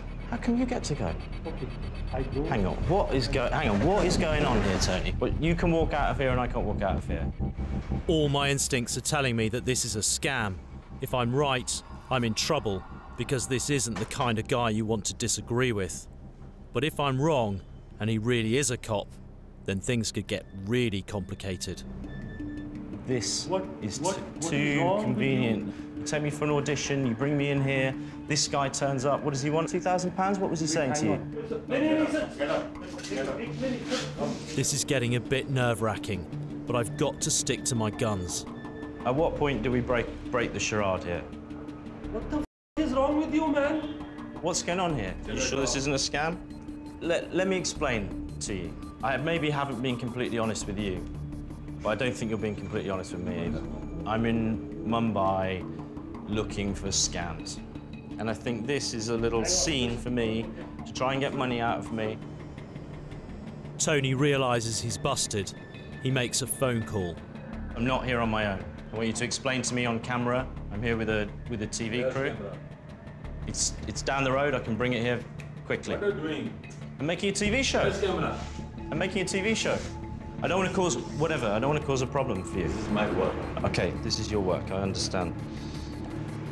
Tony says he doesn't want to do an on-camera interview. The two men argue for a minute, and then the cop tells him to leave. Tony, you coming back? But the big guy stays in the room. Just you and me? Yeah. So, here's what I propose. I tell him I've been secretly recording the scam on 6 hidden cameras, but I won't cause any trouble if he agrees to talk. You explain to me how this works, but I want to bring in a camera. Yeah. They got a guy, want to bring someone in from here too? Please don't be alarmed. The full Scam City crew come into the room with a Hindi translator.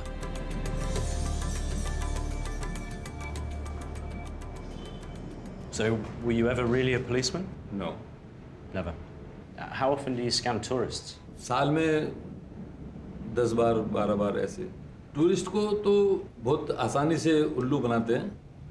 Can you remember a particular time that you scammed tourists? एक बार एक tourist मिला मुझे and I offer him he wants some drugs और अपने ही दोस्तों को जब हम ड्रग्स वो ले रहा था तो मेरे ही दोस्त कॉप्स बनकर आए और उन्होंने कहा ये इल्लीगल है आपको जेल जाना पड़ेगा और उससे फिर हमने $1,000 उससे लिया.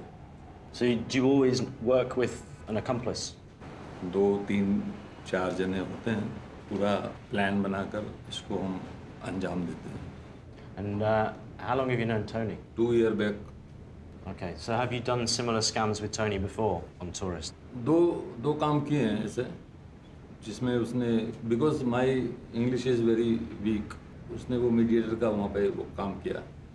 So it's almost like a little scene in a film. Do you feel like a bit like an actor when you're playing out a scam? Everyone is actor. उस टैलेंट को हम कैसे उसको कैश करते हैं वो डिपेंड करता है. Have you ever had a scam go wrong? When I start, complete.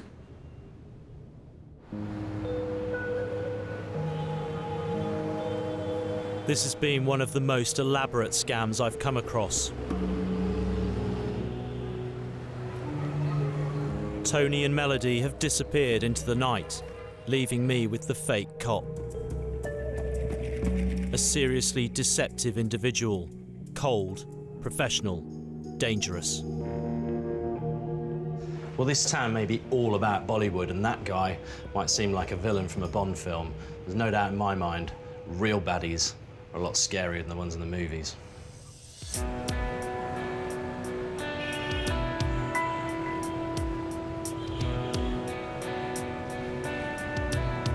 Some say Mumbai is named after a Hindu mother goddess, and it feels like I've experienced the mother of all scams.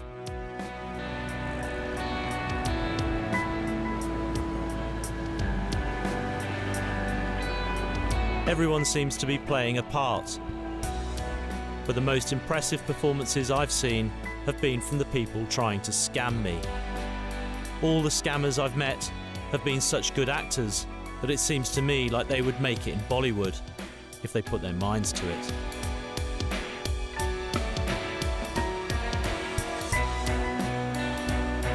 Then again, maybe that wouldn't be quite so entertaining.